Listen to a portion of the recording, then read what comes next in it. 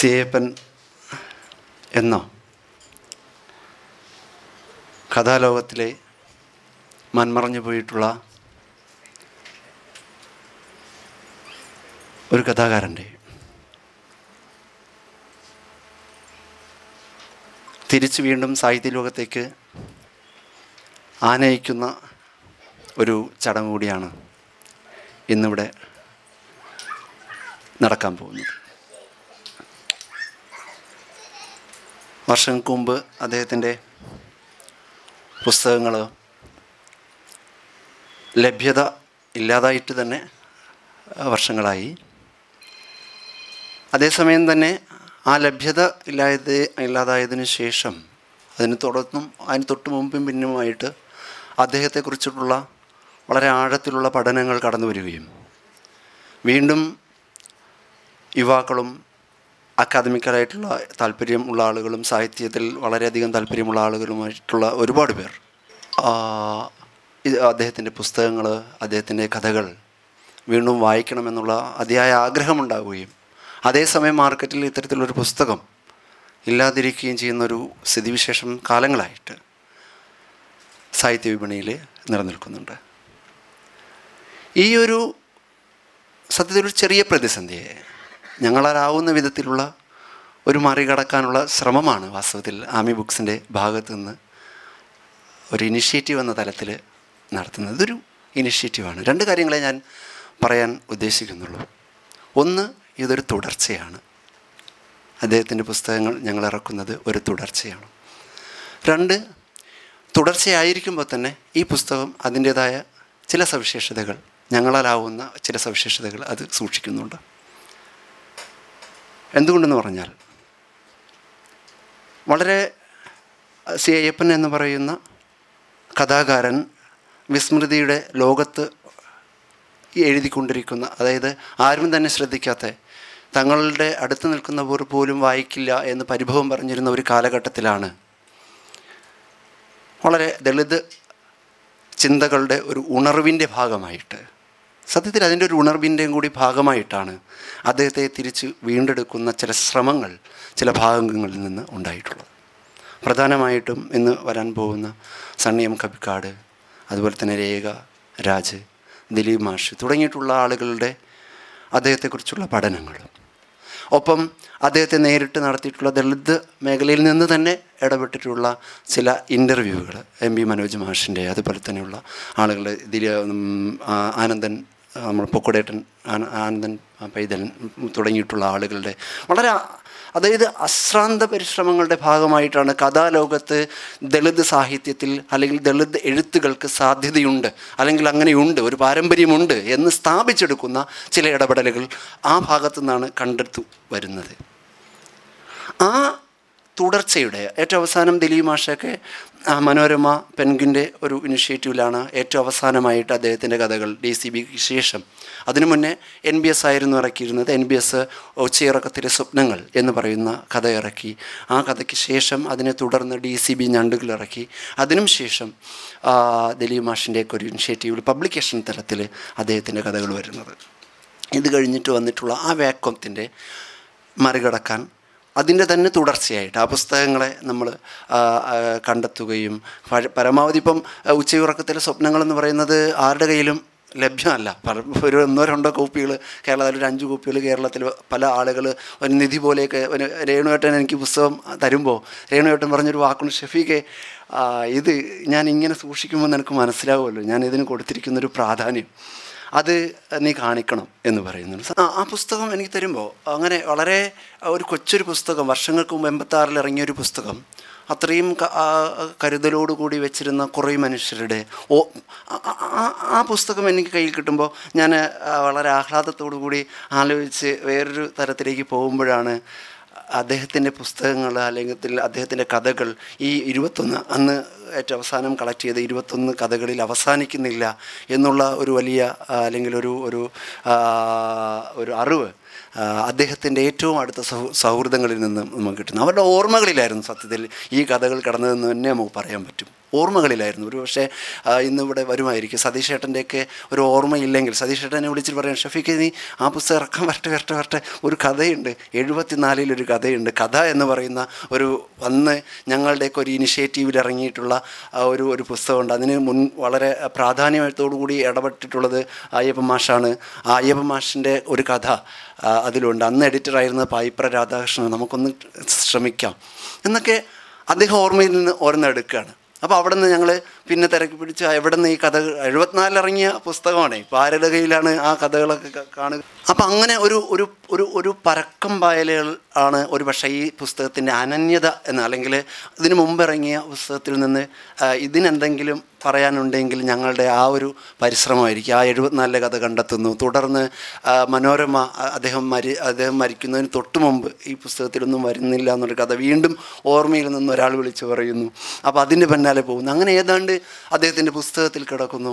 അതുപോലെ തന്നെ അങ്ങനെ ഏതാണ്ട് ഒരു 4 കഥയോളമെങ്കിലും ഈ പുസ്തകത്തിൽ പുതുതായിട്ട് നമുക്ക് കണ്ടെത്താനുള്ള ഒരു എളിയ ശ്രമം എന്ന തലത്തിൽ ഈ കഴിഞ്ഞ ദിവസങ്ങളിൽ ഞങ്ങൾക്ക് നടത്താൻ കഴിഞ്ഞതിൻ്റെ കൂടി ഒരു പക്ഷേ ഞങ്ങളുടെയൊക്കെ സന്തോഷവും സാർത്ഥകമായ ഒരു ഇടപെടലായിട്ടാണ് ഈ പുസ്തകത്തെ ഒരു ആമി ബുക്സ് നിങ്ങളുടെ എല്ലാവരുടെയും മുമ്പിൽ വളരെ വിനയാന്വിതമായിട്ട് അവതരിപ്പിക്കുന്നത്. അത്തരത്തിലുള്ള ഒരു പരിപാടി ഒപ്പം അദ്ദേഹം മരിച്ച ഇത്ര നാളായി നമുക്കിടയ്ക്ക് അരളിയുടെ നേതൃത്വത്തിൽ ഒരു അനുസ്മരണം, അതിനു മുമ്പ് 1-2 അനുസ്മരണങ്ങളൊക്കെ നടത്തുന്നു. അതിൻ്റെയും കൂടി ഒരു തുടർച്ചയെന്ന തലത്തിൽ ആമി ബുക്സ് അദ്ദേഹത്തെ ഈ ഒരു വേദിയിൽ വെച്ച് അനുസ്മരിക്കുക കൂടി ചെയ്യുന്നുണ്ട്. അതിന് എത്തിച്ചേർന്ന ഇവിടെയുള്ള എല്ലാവരെയും ക്ഷണിക്കുന്നു. ഒപ്പം ഇതിൽ അധ്യക്ഷം വഹിക്കുന്നത് രേഖാരാജാണ്. രേഖരാജിനെ പ്രത്യേകിച്ച് ഞാൻ പറയുന്നില്ല, കാരണം ഇവിടെ ഇരിക്കുന്ന ഒരാളോട് രേഖരാജിനെ പറയുക എന്ന് പറയുന്നൊരു അഹന്തയായിപ്പം. അതേസമയം സി അയ്യപ്പനുമായി ബന്ധപ്പെടുത്തിക്കൊണ്ട് പറയുമ്പോൾ ഒരു പക്ഷേ വർഷങ്ങൾക്ക് മുമ്പ് തന്നെ സി അയ്യപ്പൻ്റെ പുസ്തകത്തെ അല്ലെങ്കിൽ അദ്ദേഹത്തിൻ്റെ കഥകളെ വളരെ ആധികാരികമായ അക്കാദമിക് തലത്തിലുള്ള വിമർശന പഠനത്തിന് വിധേയമാക്കിയ ഒരു വ്യക്തിയാണ്. പ്രത്യേകിച്ച് ദളിത് ഫെമിനിസ്റ്റ് സ്റ്റാൻഡ് പോയിന്റിൽ നിന്നുകൊണ്ടുള്ള ഒരു കാഴ്ച വെച്ചുകൊണ്ട് മുന്നോട്ട് അതിൻ്റെ മെരിറ്റും ഡിമെരിറ്റും ഒരുപക്ഷെ തന്നെ ഒരു അയ്യപ്പൻ കഥകളുടെ മെരിറ്റ് പറയുന്ന അതേ സമയത്ത് തന്നെ അതിലെ ഭാഷയെ വിമർശിച്ചുകൊണ്ട് തന്നെ വളരെ സത്യസന്ധമായ പഠനങ്ങൾ നടത്തിയിട്ടുള്ള വ്യക്തിയാണ് ഇതിൻ്റെ അധ്യക്ഷം വഹിക്കുന്നത് എന്നെങ്കിലും ഒരു സ്പെസിഫൈഡായിട്ട് എടുത്തു പറയേണ്ടതുണ്ട് രേഖയെക്കുറിച്ച് എന്ന് ഈ വേദിയിൽ എനിക്ക് തോന്നുന്നുണ്ട്. അതുകൊണ്ട് രേഖയെ അധ്യക്ഷ പദവിയിലേക്ക് സ്വാഗതം ചെയ്യുകയാണ്. അടുത്ത് ഈ പുസ്തകം പ്രകാശനം ചെയ്യുന്നത് S. ഹരീഷാണ്. അടുത്ത ഏറ്റവും അവസാനമായിട്ട് കഥയിൽ കേരള സാഹിത്യ അക്കാദമി അവാർഡ് നേടിക്കൊണ്ട് കഥാലോകത്ത് പുതിയ സംഭാവനകൾ നടത്തിക്കൊണ്ട് ഏറ്റവും ലേറ്റസ്റ്റ് ആയിട്ടുള്ള കഥകളും അനുഭവ പശ്ചാത്തലത്തിൽ നിന്നുകൊണ്ട് കഥകൾ എഴുതുകയും ചെയ്യുന്ന S. ഹരീഷാണ് ഈ പുസ്തകം ഇവിടെ പ്രകാശനം ചെയ്യുന്നത്. തീർച്ചയായിട്ടും നമ്മുടെ പ്രിയ കഥാകാരനെ ഈ വേദിയിലേക്ക് സ്വാഗതം ചെയ്യുകയാണ്. അതുപോലെ തന്നെ കഥാലോകത്ത് പുതിയ പുതുമകൾ കൊണ്ട് നിറച്ചുകൊണ്ടിരിക്കുന്ന കഥാകാരന്മാരിൽ ഒരുപക്ഷെ ദേവദാസ്, അതുപോലെ തന്നെ VM ദേവദാസ് തുടങ്ങിയിട്ടുള്ള ആളുകളുടെ അഭിൻ തുടങ്ങിയിട്ടുള്ള ഒരുപാട് കഥാകാരന്മാരുടെ ഒപ്പം പുതിയ കോൺട്രിബ്യൂഷൻ നടത്തിക്കൊണ്ടിരിക്കുന്ന ഒരു മാധ്യമപ്രവർത്തനം കഥാകാരനുമായിട്ടുള്ള ഒരു വ്യക്തിയാണ് ഈ പുസ്തകം ഏറ്റുവാങ്ങാൻ ഇവിടെ എത്തിച്ചേർന്നിട്ടുള്ളത്. തീർച്ചയായിട്ടും പ്രമോദേട്ടനെ ഈ വേദിയിലേക്ക് സ്വാഗതം ചെയ്യുകയാണ്. അടുത്തതായിട്ട് 3 പ്രധാനപ്പെട്ട വ്യക്തിത്വങ്ങൾ എടുത്തു പറയേണ്ടതുണ്ട്. തീർച്ചയായിട്ടും KM സലീംകുമാർ, സണ്ണിയേട്ടൻ വന്നുകൊണ്ടിരിക്കുകയാണ്. ഒപ്പം KK കൊച്ചേട്ടൻ. 3 പേരും ഒരു പക്ഷേ സി അയ്യപ്പൻ്റെ കഥകളുമായി ബന്ധപ്പെട്ടുകൊണ്ട് വളരെയധികം ഇടപെടലുകൾ നടത്തുകയും വളരെയധികം ബന്ധം സൂക്ഷിക്കുകയും ഒരുപക്ഷെ സണ്ണിയേട്ടൻ്റെയൊക്കെ ഒരു പ്രധാനപ്പെട്ട ഒരു ഇടപെടൽ സാഹിത്യത്തിൽ സി അയ്യപ്പനെ ഉൾപ്പെടെയുള്ളവരെ പ്ലേസ് ചെയ്തുകൊണ്ടുള്ള ഒരു ഇടപെടൽ നടത്തിയെന്ന് സി അയ്യപ്പൻ മാഷ് തന്നെ തൻ്റെ ആത്മകഥാ ഭാഷണങ്ങളിൽ പറഞ്ഞിട്ടുള്ള ഒരു സാധനമുണ്ട്. അപ്പോൾ അത്തരത്തിലുള്ള വളരെ ഒരുപക്ഷെ ദളിത് ദൈഷ്ണിക മണ്ഡലത്തിൽ ഇന്ന് ഏറ്റവും പ്രമുഖ സ്ഥാനം വഹിക്കുന്ന 3 പേരാണ് ഈ വേദിയിൽ നമ്മൾ പ്രതീക്ഷിക്കുന്നത്. തീർച്ചയായിട്ടും അവരെത്തിച്ചേരും. സണ്ണിയേട്ടനൊക്കെ വണ്ടിയിൽ, സലികുമാർ മാഷ് ഇവിടെയുണ്ട്. ഈ 3 പേരെയും ഈ വേദിയിലേക്ക് ഒരുമിച്ച് സ്വാഗതം ചെയ്യുകയാണ്. അടുത്ത് ഒരുപക്ഷെ അത് എനിക്ക് ആതിഥ്യം എന്ന് പറയാൻ പറ്റില്ല, മറിച്ച് ഈ പുസ്തകത്തിൽ എല്ലാ പ്രവർത്തനങ്ങളിലും നിരന്തരം എന്നെ സഹായിക്കുകയും ഉപദേശങ്ങൾ തരികയും ഇടപെടൽ നടത്തുകയും ഏത് അർദ്ധരാത്രിയും വിളിച്ചിട്ട് ഇടപെടുകയും ചെയ്യുന്ന 2 വ്യക്തികളാണ്. ഒന്ന് രേണുവേട്ടനും, 2 രാജേഷ് ഏട്ടനും, MR രേണുകുമാറും അതുപോലെ തന്നെ രാജേഷ് ഏട്ടനും. ഒരു പക്ഷേ രേണുവേട്ടൻ ഇല്ലെങ്കിൽ ഒരു പക്ഷേ ഈ പുസ്തകം ഞങ്ങൾക്ക് ഇറക്കാൻ കഴിയുമോ എന്ന് തന്നെ നമുക്ക് സംശയമാണ്. നമുക്ക് കോപ്പിറൈറ്റ് ഉൾപ്പെടെയുള്ള കാര്യങ്ങളിൽ കൂടെ നിൽക്കുകയും ഇടപെടുകയും അത് നമുക്ക് ഇറക്കാനുള്ള ഒരു സഹായം ചെയ്യുകയും ചെയ്തിട്ടുള്ള ഒരു വ്യക്തി എന്ന നിലയിലും, ഒരു പക്ഷേ അടുത്ത കാലത്തുള്ള സമീപകാല കവിതകളിൽ ശ്രദ്ധേയമായ കവികൾ എന്ന നിലയിലും, ഒപ്പം ദളിത് ദൈഷ്ണിക മേഖലയിൽ എന്നും സജീവ സാന്നിധ്യമായിരിക്കുന്ന സൈദ്ധാന്തികർ എന്ന തലത്തിലും തീർച്ചയായിട്ടും ഇവർ 2 പേരും ഈ വേദിയുടെ പ്രമുഖ വ്യക്തിത്വങ്ങളാണ്. രേണുവേട്ടനെയും ഒപ്പം രാജേഷ് ഏട്ടനെയും ഈ വേദിയിലേക്ക് സ്വാഗതം ചെയ്യുകയാണ്. ഞാൻ ഇതിനിടയ്ക്ക് വിട്ടുപോയ ഒരാളുണ്ട്, ഒരുപക്ഷെ എൻ്റെ പൂർവികൻ പബ്ലിക്കേഷൻ മേഖലയിൽ പെൻഗ്വിൻ്റെ സാരഥ്യം വഹിച്ചുകൊണ്ടിരിക്കുമ്പോഴാണ്, അദ്ദേഹത്തിൻ്റെ നേതൃത്വത്തിലാണ്, ഒരു പക്ഷേ ദിലീപ് മാഷിൻ്റെ നേതൃത്വത്തിലാണ് അന്ന് പെൻഗ്വിനും മനോരമയും തമ്മിൽ ഒരു കൊളാബറേഷനിൽ ഒരു പക്ഷേ ഒരു കളക്റ്റഡ് വർക്ക്സ് എന്ന തലത്തിൽ സി അയ്യപ്പൻ മാഷിൻ്റെ പുസ്തകം ഇറക്കുന്നത്. അതിൻ്റെ തുടർച്ചയാണ് ഞാൻ നേരത്തെ പറഞ്ഞു ആമി ബുക്സിൻ്റെ. ഒപ്പം ഇന്ന് സി അയ്യപ്പൻ മാഷിനെ പറ്റിയിട്ടുള്ള ഗഹനമായ പഠനങ്ങൾ നിരന്തരം സംസാരിക്കുകയും പറഞ്ഞുകൊണ്ടും പഠിച്ചുകൊണ്ടിരിക്കുന്ന, ഒപ്പം എനിക്ക് തോന്നുന്നു PhD തീസിസിൽ പോലും അതിനെക്കുറിച്ച് പറഞ്ഞിട്ടുണ്ട് എന്നാണ് എനിക്ക് തോന്നുന്നത്. അപ്പോൾ അങ്ങനെ ഉള്ള ഒരാളാണ് നമുക്ക് ഈ പുസ്തകത്തെ നമുക്ക് തീർച്ചയായിട്ടും അവതരിപ്പിക്കാൻ, വളരെ മെരിറ്റസോടുകൂടി അവതരിപ്പിക്കാൻ നമുക്ക് എത്തിച്ചേർന്നിട്ടുള്ളത്. തീർച്ചയായിട്ടും ദിലീപ് രാജ് മാഷിനെ വേദിയിലേക്ക് സ്വാഗതം ചെയ്തിട്ടുണ്ട്. ഒപ്പം പുതിയ കഥകൾ കൊണ്ട്, തോട്ടപ്പൻ ഉൾപ്പെടെയുള്ള കഥകൾ കൊണ്ട് നമ്മളെ ഇന്നും തൊട്ടും, അല്ലെങ്കിൽ ഒരു പക്ഷേ നമുക്ക് സി അയ്യപ്പൻ മാഷൊക്കെ തന്നിട്ടുള്ള ഒരു കഥാപശ്ചാത്തലത്തെ വീണ്ടും വളരെ തീവ്രമായ തലത്തിൽ നമ്മുടെ മുന്നിലേക്ക് അത് നിലവിലുള്ള പൊതുബോധ സദാചാരങ്ങളെ മുഴുവനും വെല്ലുവിളിക്കുകയൊക്കെ ചെയ്തുകൊണ്ട് എഴുതിക്കൊണ്ടിരിക്കുന്ന പുതുമുഖ എഴുത്തുകാരിൽ ഒരാളാണ് ഫ്രാൻസിസ് നൊറോണ സാർ. തീർച്ചയായിട്ടും ഫ്രാൻസിസ് നൊറോണയെയും ഈ വേദിയിലേക്ക് സ്വാഗതം ചെയ്യാണ്. അടുത്ത് വരേണ്ടത് ഒരു പക്ഷേ എത്തിച്ചേർന്നിട്ടില്ല, വിളിച്ചിട്ട് കിട്ടുന്നില്ല, എനിക്ക് തോന്നുന്നു യാത്രയിലായിരിക്കും തോന്നുന്നു. സതിയേച്ചിയാണ്, ഞാൻ സതിയേച്ചി എന്ന് വിളിക്കുന്ന സതി അങ്കമാലി. ദളിത് കവയത്രികളിൽ വളരെ പ്രമുഖമായ സ്ഥാനവും, നേരത്തെ തന്നെ ഞങ്ങൾ വർഷങ്ങളായിട്ടുള്ളൊരു ബന്ധമുണ്ട്. ആമി ബുക്സ് മാത്രമായിട്ടല്ല, ഷഫീഖ് എന്ന തലത്തിലും, ഒപ്പം സാമൂഹിക ഇടപെടലുകളിൽ തന്നെ സജീവമായിട്ട് മുൻപന്തിയിൽ നിന്നുകൊണ്ട് ഇടപെട്ടുകൊണ്ടിരിക്കുന്ന, ഒരു വിധത്തിലുള്ള അപമാനത്തെയും സഹിക്കാൻ തയ്യാറല്ല എന്ന് ഇന്നും തെളിയിച്ചുകൊണ്ട് പോരാടിക്കൊണ്ടിരിക്കുന്ന ഒരു സ്ത്രീ വ്യക്തിത്വമാണ് സതി അങ്കമാലി. തീർച്ചയായിട്ടും സതിയേച്ചി ഈ വേദിയിൽ എത്തിച്ചേരുമെന്ന് തന്നെയാണ് ഞങ്ങൾ വിശ്വസിക്കുന്നത്. അപ്പോൾ അവരുടെ അഭാവത്തിൽ സതിയേച്ചിയെയും സ്വാഗതം ചെയ്യുകയാണ്. അടുത്ത് ഇതുവരെയായിട്ട് എത്തിയിട്ടില്ല എൻ്റെ ഏറ്റവും അടുത്ത സുഹൃത്തും, ഒപ്പം ഞാൻ നേരത്തെ പറഞ്ഞ പോലെ കണ്ടാൽ ഞാൻ തല്ലൊക്കെ കൂടുന്ന എൻ്റെ ഏറ്റവും അടുത്ത സുഹൃത്തും, ഒരു പക്ഷേ നവകഥാലോകത്ത് വിഭിന്നമായ ഭാഷകൾ, ഓരോ കഥയ്ക്കും ആ കഥയുടെ അനുഭവ പശ്ചാത്തലത്തിൽ നിന്നുകൊണ്ടുള്ള ഭാഷ രൂപപ്പെടുത്തിക്കൊണ്ട് വളരെ രസകരമായി ഇടപെട്ടുകൊണ്ടിരിക്കുന്ന കഥാകാരൻ ലാസർ ഷൈനാണ്. അദ്ദേഹവും എന്നെ വിളിച്ചിട്ടുണ്ട്, എത്രയും പെട്ടെന്ന് എത്തുമെന്നാണ് എന്നോട് പറഞ്ഞിട്ടുള്ളത്. തീർച്ചയായിട്ടും അദ്ദേഹത്തെ ഈ വേദിയിലേക്ക് സ്വാഗതം ചെയ്തുകൊണ്ട് എൻ്റെ ഈ വാക്കുകൾ നിർത്തുകയാണ്. വേദിയിൽ അധ്യക്ഷയായിട്ടും രേഖയെ ക്ഷണിച്ചുകൊണ്ടും ബാക്കി എല്ലാവരും ഈ പറഞ്ഞ ആളുകളെ എല്ലാവരെയും വേദിയിൽ കയറിയിരിക്കണമെന്ന് അഭ്യർത്ഥിച്ചുകൊണ്ടും, ഒപ്പം ഇവിടെ ഈ പരിപാടിയിൽ എത്തിച്ചേർന്ന മുഴുവൻ ആളുകളെയും ഹൃദയത്തിൻ്റെ ഭാഷയിൽ സ്വാഗതം ചെയ്തുകൊണ്ട് നിർത്തുന്നു. നമസ്കാരം. ഔപചാരികമായി ആരംഭിക്കാമെന്ന് കരുതി വളരെ അനൗപചാരികമായി പോയി ഈ സദസ്സെന്ന് എനിക്കറിയാം. സി അയ്യപ്പൻ മാഷ് മാഷിൻ്റെ പുസ്തകം പ്രകാശനം ചെയ്യുന്നതിൻ്റെ ഒരു തുടർച്ചയെക്കുറിച്ചിട്ടും അതിൻ്റെ പലതരത്തിലുള്ള ഘട്ടങ്ങളെക്കുറിച്ചിട്ടും എനിക്ക് മുമ്പ് സംസാരിച്ച ഷഫീക്ക് സംസാരിക്കുകയുണ്ടായി, വിശദമാക്കുകയുണ്ടായി. ഞാനിങ്ങനെ ആലോചിക്കുകയായിരുന്നു, ഒരുപക്ഷെ എൻ്റെയൊക്കെ ചെറുപ്പത്തിൽ 10ലൊക്കെ കൈ കിട്ടുന്ന എന്തുമൊക്കെ വായിക്കുന്ന 10ാം ക്ലാസ്സിൽ പഠിക്കുന്ന സമയത്താണ് ഞാൻ അയ്യപ്പൻ്റെ പുസ്തകം ആദ്യമായിട്ട് വായിക്കുന്നത്. അത് ഈ വേദിയിൽ ഇപ്പം ഇരിപ്പില്ലാത്ത കെ കൊച്ചിൻ്റെ സജഷൻ്റെ ഭാഗമായിട്ടാണ് വായിക്കുന്നത്. അപ്പം അന്നു മുതൽ ഇന്ന് വരെ ഏതാണ്ട് എല്ലാ കാലത്തും എല്ലാ സമയത്തും കഴിയുന്നതും മാസത്തിലൊരിക്കലെങ്കിലും നമ്മൾ വായിക്കുകയോ ഏതെങ്കിലും അദ്ദേഹത്തെക്കുറിച്ച് എന്തെങ്കിലും പറയാതെ ഒരു ദിവസം പോലും കടന്നു പോയിട്ടില്ല എന്ന് പറയുന്ന തെല്ലും അതിശയോക്തിയില്ല എന്ന് എനിക്ക് പറയാൻ കഴിയും. കാരണം അയ്യപ്പൻ്റെ ഇപ്പോൾ കഴിഞ്ഞ കുറച്ച് കാലമായി അയ്യപ്പൻ്റെ ഒരു കഥ വെച്ചിട്ട് ഒരു തിരക്കഥ ഉണ്ടാക്കാനുള്ള പെടാപ്പാടിലാണ് ഞാൻ. അപ്പോൾ എല്ലാ ദിവസവും അദ്ദേഹത്തിൻ്റെ കഥാപാത്രങ്ങളിലൂടെ ഇങ്ങനെ കടന്നു പോവുക, അതിനെക്കുറിച്ച് ആലോചിക്കുക, അദ്ദേഹം ഉണ്ടാക്കി വെച്ചിട്ടുള്ള ഒരു ജിയോഗ്രഫി, ഒരു ഭൂമിശാസ്ത്രത്തിലൂടെ യാത്ര ചെയ്യുക.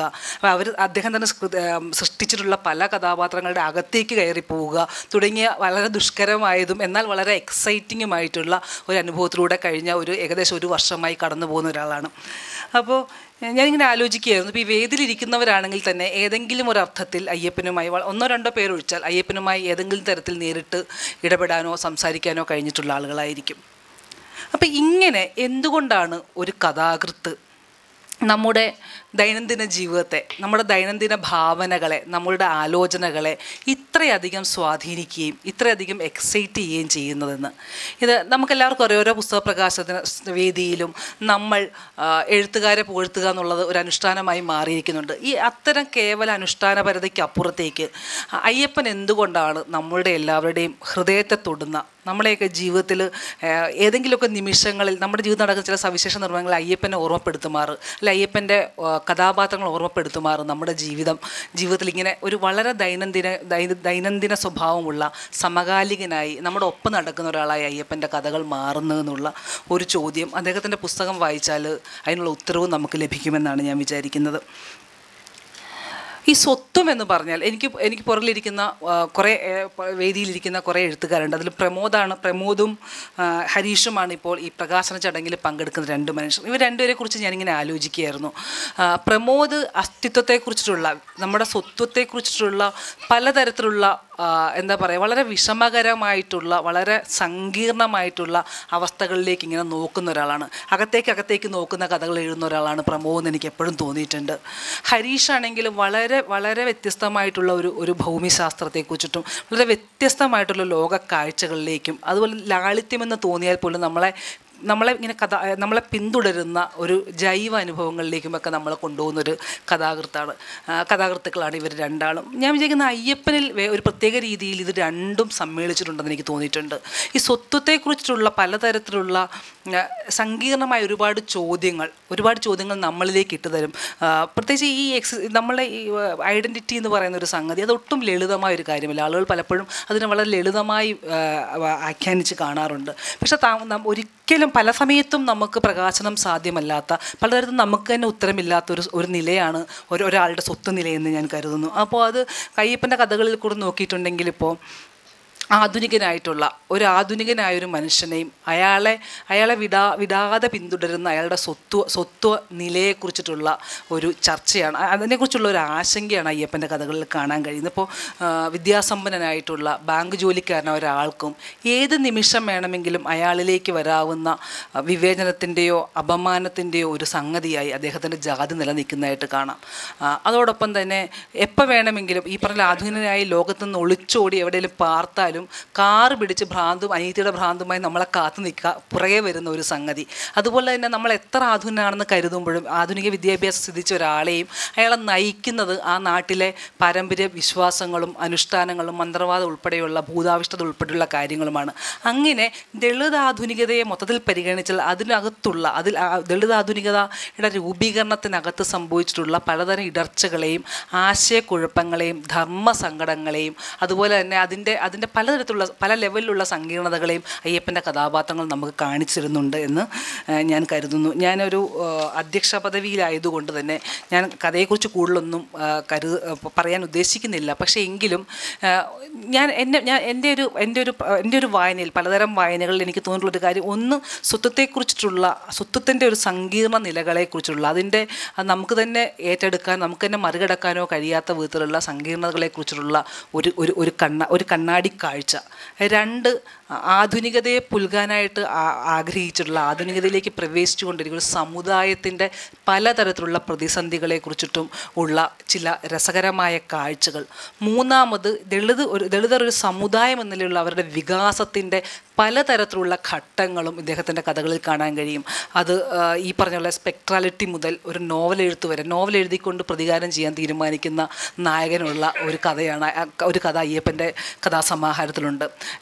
ആദ്യം പറഞ്ഞ പോലെ ഈ പറഞ്ഞ ഭൂതാവിഷ്ഠതയിലൂടെ ആത്മപ്രകാശനത്തിന് വേണ്ടി കാംക്ഷിക്കുന്ന ഒരാൾ അവസാന കഥയിലെത്തി നിൽക്കുമ്പോൾ നോവൽ എഴുതാൻ തീരുമാനിക്കുന്ന ഒരവസ്ഥയിലേക്ക് മാറുന്ന തരത്തിലുള്ള, സമുദായത്തിന് തന്നെ പലതരത്തിലുള്ള വികാസങ്ങൾ അടയാളപ്പെടുത്തുന്ന കഥകളും കൊണ്ട് ഈ മൂന്ന് തരത്തിലാണ് എനിക്കെപ്പോഴും അയ്യപ്പൻ കഥകൾ അനുഭവപ്പെട്ടിട്ടുള്ളതെന്ന് പറയാൻ വേണ്ടി ആഗ്രഹിക്കുകയാണ്. ചടങ്ങിലേക്ക് കടക്കാം. പുസ്തക പ്രകാശനമാണ് അടുത്ത ചടങ്ങ്. ആ പുസ്തക പ്രകാശനം നിർവഹിക്കുന്നത് എസ് ഹരീഷാണ്. പുസ്തകം സ്വീകരിക്കുന്നത് പ്രമോദ് രാമനാണ്. രണ്ട് എഴുത്തുകാരും പ്രത്യേകിച്ച് ആമുഖമൊന്നും ആവശ്യമില്ലാത്ത എഴുത്തുകാരാണ്. ഇവർ രണ്ടാളുടെയും കഥകൾ എനിക്ക് തോന്നുന്നു ഇവിടെ കൂടിയിരിക്കുന്ന എല്ലാവർക്കും പരിചിതമാണെന്ന് തോന്നുന്നു. വളരെ വ്യത്യസ്തമായ രീതിയിൽ തങ്ങളുടെ എഴുത്തിനെ വളരെ വ്യത്യസ്തമായി, ആരെയും ഓർമ്മപ്പെടുത്താതെ വളരെ മൗലികമായിട്ടുള്ള കഥാരചനാ രീതിയിലൂടെയും ക്രാഫ്റ്റ് കൊണ്ട് നമ്മളെ അത്ഭുതപ്പെടുത്തുന്ന രണ്ട് എഴുത്തുകാരെയാണ് നമുക്ക് ഈ ഒരു ചടങ്ങിനായി ലഭിച്ചിട്ടുള്ളത്. പുസ്തകം പ്രകാശിപ്പിക്കാൻ വേണ്ടിയിട്ട് ബഹുമാനപ്പെട്ട എസ് ഹരീഷിനെയും പ്രമോദ് രാമനെയും ക്ഷണിച്ചുകൊള്ളുന്നു.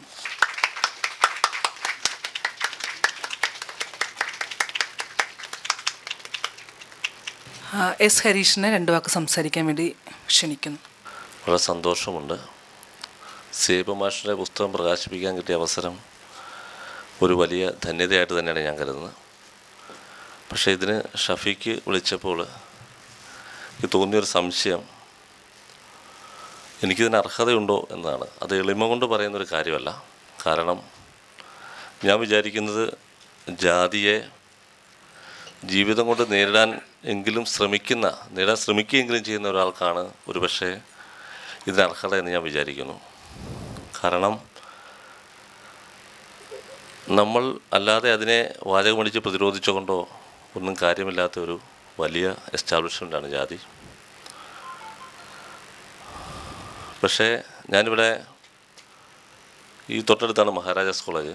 അവിടെ കുറച്ചാൾ എൻ്റെ സുഹൃത്ത് ജയകുമാറിൻ്റെ കൂടെ കുറച്ചാൾ അവിടെ അതിൻ്റെ ഹോസ്റ്റലിൽ ഒരു 2 വർഷം താമസിച്ചിരുന്നു. മഹാരാജാസ് നമുക്കറിയാം, അന്ന് വലിയ ബുദ്ധിജീവികളെന്ന് അഭിമാനിക്കുന്നവരൊക്കെ താമസിക്കുന്ന സ്ഥലമാണ്. അവരുടെ സാഹിത്യ പാരമ്പര്യത്തിൽ അഭിമാനിക്കുന്ന സ്ഥലമാണ്.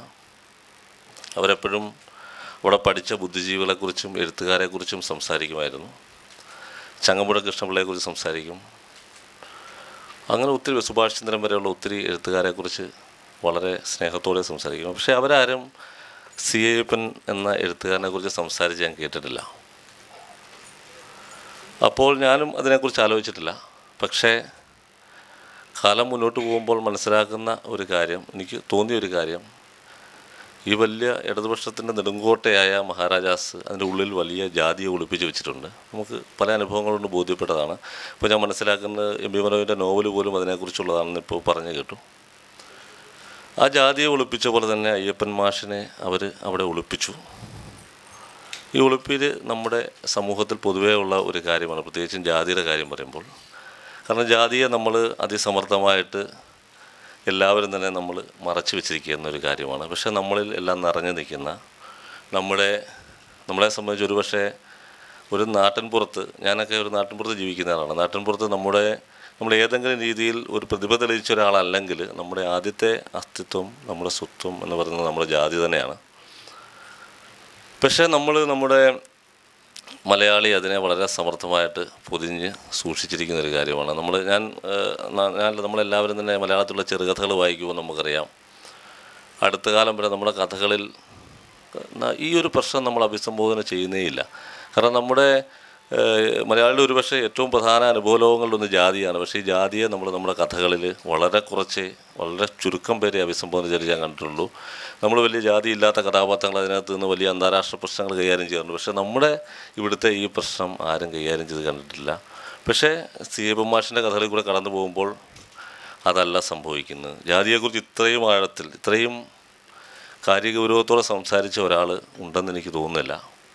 കാരണം അദ്ദേഹത്തിൻ്റെ ഒരു കഥ അജഗജ കബളിതം എന്ന് പറഞ്ഞ കഥ, അത് കഥകളിയെക്കുറിച്ചുള്ളതാണ്. സി അയ്യപ്പൻ മാഷ് വലിയ കഥകളി ഇഷ്ടപ്പെടുന്ന ഒരാളായിരുന്നു. അപ്പോൾ അതിൻ്റെ ഒരു പ്രമേയമുള്ളൊരു കഥയാണ്. അദ്ദേഹത്തിൻ്റെ അപൂർവം കഥകളിൽ അത് വന്നിട്ടുള്ളൂ. അതിനകത്ത് അദ്ദേഹം പറയുന്ന ഒരു കാര്യം, ആ കഥയുടെ പ്രമേയം തന്നെ ഒരു കാട്ടാളൻ അവതരിപ്പിക്കുന്ന ഒരു ഷാരടി എന്ന് പറഞ്ഞ കഥാപാത്രം. അദ്ദേഹം ഒരു കൈമൾ ആയിട്ടുള്ള സംസ്കൃത പണ്ഡിതനോട് ഈ കാട്ടാളൻ എന്ന കഥാപാത്രത്തിൻ്റെ ജീവിതത്തെക്കുറിച്ച് ചില സംശയങ്ങൾ ചോദിക്കുന്നു. അതിൻ്റെ അവസാനം ജാതി ഒരിക്കലും കടന്നു വരേണ്ടതില്ലാത്തൊരു സ്ഥലമാണത് ഈ പ്രശ്നം. അന്നേരത്തേക്കും പെട്ടെന്ന് ഇദ്ദേഹം അവസാനം ഉത്തരം മുട്ടുമ്പോൾ കൈമൾ പറയുന്നൊരു ചോദ്യമുണ്ട്, നിങ്ങൾ ഒരു ഷാരടി തന്നെയല്ലേ, നിങ്ങളെന്തിനാണ് ഒരു കാട്ടാളനെക്കുറിച്ചോ ആദിവാസിയെക്കുറിച്ചോ സംസാരിക്കുന്നത് എന്ന് ചോദിക്കുന്നു. കാരണം അത്ര ജാതി ആഴത്തിൽ മനസ്സിലാക്കിയ ഒരാളാണ് അയ്യപ്പൻ മാഷ്. അതുപോലെ തന്നെ എനിക്ക് ഏറ്റവും അത്ഭുതകരമായി തോന്നിയ ഒരു കാര്യം, മലയാളിയുടെ എഴുത്തിനെ സംബന്ധിച്ച് മലയാളി എഴുത്തിൻ്റെ ഒരു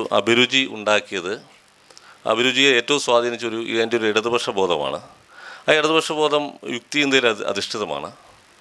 ഈ യുക്തിചിന്ത പലപ്പോഴും നമ്മളെ എഴുത്തിൻ്റെ ആസ്വാദനത്തെ അല്ലെങ്കിൽ വായനയുടെ ആസ്വാദനത്തെ പലപ്പോഴും പരിമിതപ്പെടുത്താറുണ്ട്. അതുകൊണ്ടാണ് നമ്മൾ കവി ഉദ്ദേശിച്ചത് എന്ന ചോദ്യം പലപ്പോഴും ചോദിക്കേണ്ടി വരുന്നത്, എഴുത്തുകാരൻ നേരിടേണ്ടി വരുന്നത്. എന്താണ് നിങ്ങൾ കൊടുക്കുന്ന സന്ദേശം, എന്താണ് നിങ്ങളുടെ പ്രമേയത്തിൻ്റെ അർത്ഥം എന്താണെന്നൊക്കെ ചോദിക്കുന്ന ഒരു ചോദ്യം അതിൽ നിന്നുണ്ടാകുന്നതാണ്. പക്ഷേ അയ്യപ്പൻ മാഷ് അതിനെ വളരെ സമർത്ഥമായിട്ട് മറികടക്കുന്നത് വളരെ അത്ഭുതകരമാണ്. കാരണം അദ്ദേഹം പറയുന്നുണ്ട്, ഈ ദിലീപ് രാജമാഷുള്ള അഭിമുഖത്തിൽ ഞാൻ വായിച്ചത് ഏറ്റവും എനിക്ക് തോന്നുന്ന ആത്മാർത്ഥതയുള്ള അഭിമുഖം അതാണെന്ന് തോന്നുന്നു. അത് അദ്ദേഹം പറയുന്നുണ്ട്, നിരീശ്വരവാദം എനിക്ക് ഉണ്ടാക്കിയ അബദ്ധങ്ങളെക്കുറിച്ച് അദ്ദേഹം പറയുന്നു. ഞാൻ നിരീശ്വരവാദിയായിരുന്ന കാലത്ത് എനിക്കുണ്ടായ അബദ്ധങ്ങൾ എന്ന് അദ്ദേഹം പറയുന്നു. അതുപോലെ യുക്തിചിന്തയുടെ ഒരു ഇടവേളയില്ലായിരുന്നെങ്കിൽ ലളിതാത്മീയത നന്നായിട്ട് മനസ്സിലാക്കാൻ പറ്റിയേനെ എന്ന് അദ്ദേഹം പറയുന്നുണ്ട്. അതിൻ്റെ തുടർച്ചയായിട്ട് എനിക്ക് തോന്നുന്നു അദ്ദേഹം വളരെ സമർത്ഥമായിട്ട് മിത്തുകളെ ഉപയോഗിക്കുന്നു. അദ്ദേഹത്തിൻ്റെ ഒരു അപ്പൂപ്പൻ 6 അടി പൊക്കമുള്ള ഒരാളുടെ തലയ്ക്ക് മുകളിൽ കൂടെ ചാടിപ്പോയ കാര്യം പറയുന്നു. അദ്ദേഹം ചെല്ലാൻ പാടില്ലാത്ത സമയത്ത് ഒരു അമ്പലത്തിൻ്റെ അടുത്തൂടെ പോകുമ്പോൾ പെട്ടെന്ന് അവിടെ ആളുകളുടെ ഒരു കൂട്ട ഉത്സവം കണ്ടതായിട്ട് അദ്ദേഹത്തിന് തോന്നുന്നു. എഴുത്തിൻ്റെ ഒരു ഭ്രാന്തിനെ അദ്ദേഹം സമർത്ഥമായിട്ട് ഉപയോഗിച്ചിരിക്കുന്നു. വളരെ അത്ഭുതകരമായിട്ട് എനിക്ക് തോന്നിയിട്ടുള്ളൊരു കാര്യമാണ്.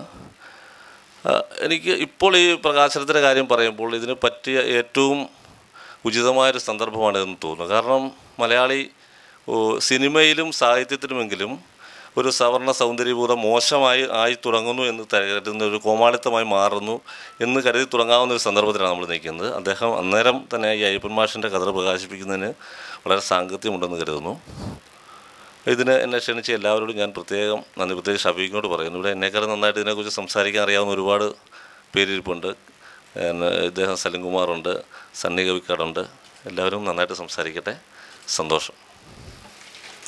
പുസ്തകം സ്വീകരിച്ചുകൊണ്ട് പ്രമോദ് രാമൻ സംസാരിക്കുന്നു. പ്രിയപ്പെട്ടവരെ, എനിക്ക് പുസ്തകം പ്രകാശനം ചെയ്യുന്നതിന് മുമ്പ് തന്നെ ഒരു കോപ്പി അയച്ചു തന്ന് കുറച്ചൊക്കെ ഒന്ന് അതിലൂടെ കടന്നു പോകാനൊരു അവസരവും കൂടി ഷഫീഖ് ചെയ്തു തന്നിരുന്നു. അതുകൊണ്ട് സത്യം പറയാം, സി അയ്യപ്പനെക്കുറിച്ച് കുറച്ചൊക്കെ നമ്മുടെ പൊതുവിജ്ഞാനത്തിൻ്റെ ഭാഗമായി അറിഞ്ഞ കാര്യങ്ങൾക്കപ്പുറം അദ്ദേഹത്തെ മനസ്സിലാക്കാൻ കഴിയാതിരുന്ന എനിക്ക് അതിൻ്റെ പശ്ചാത്താപം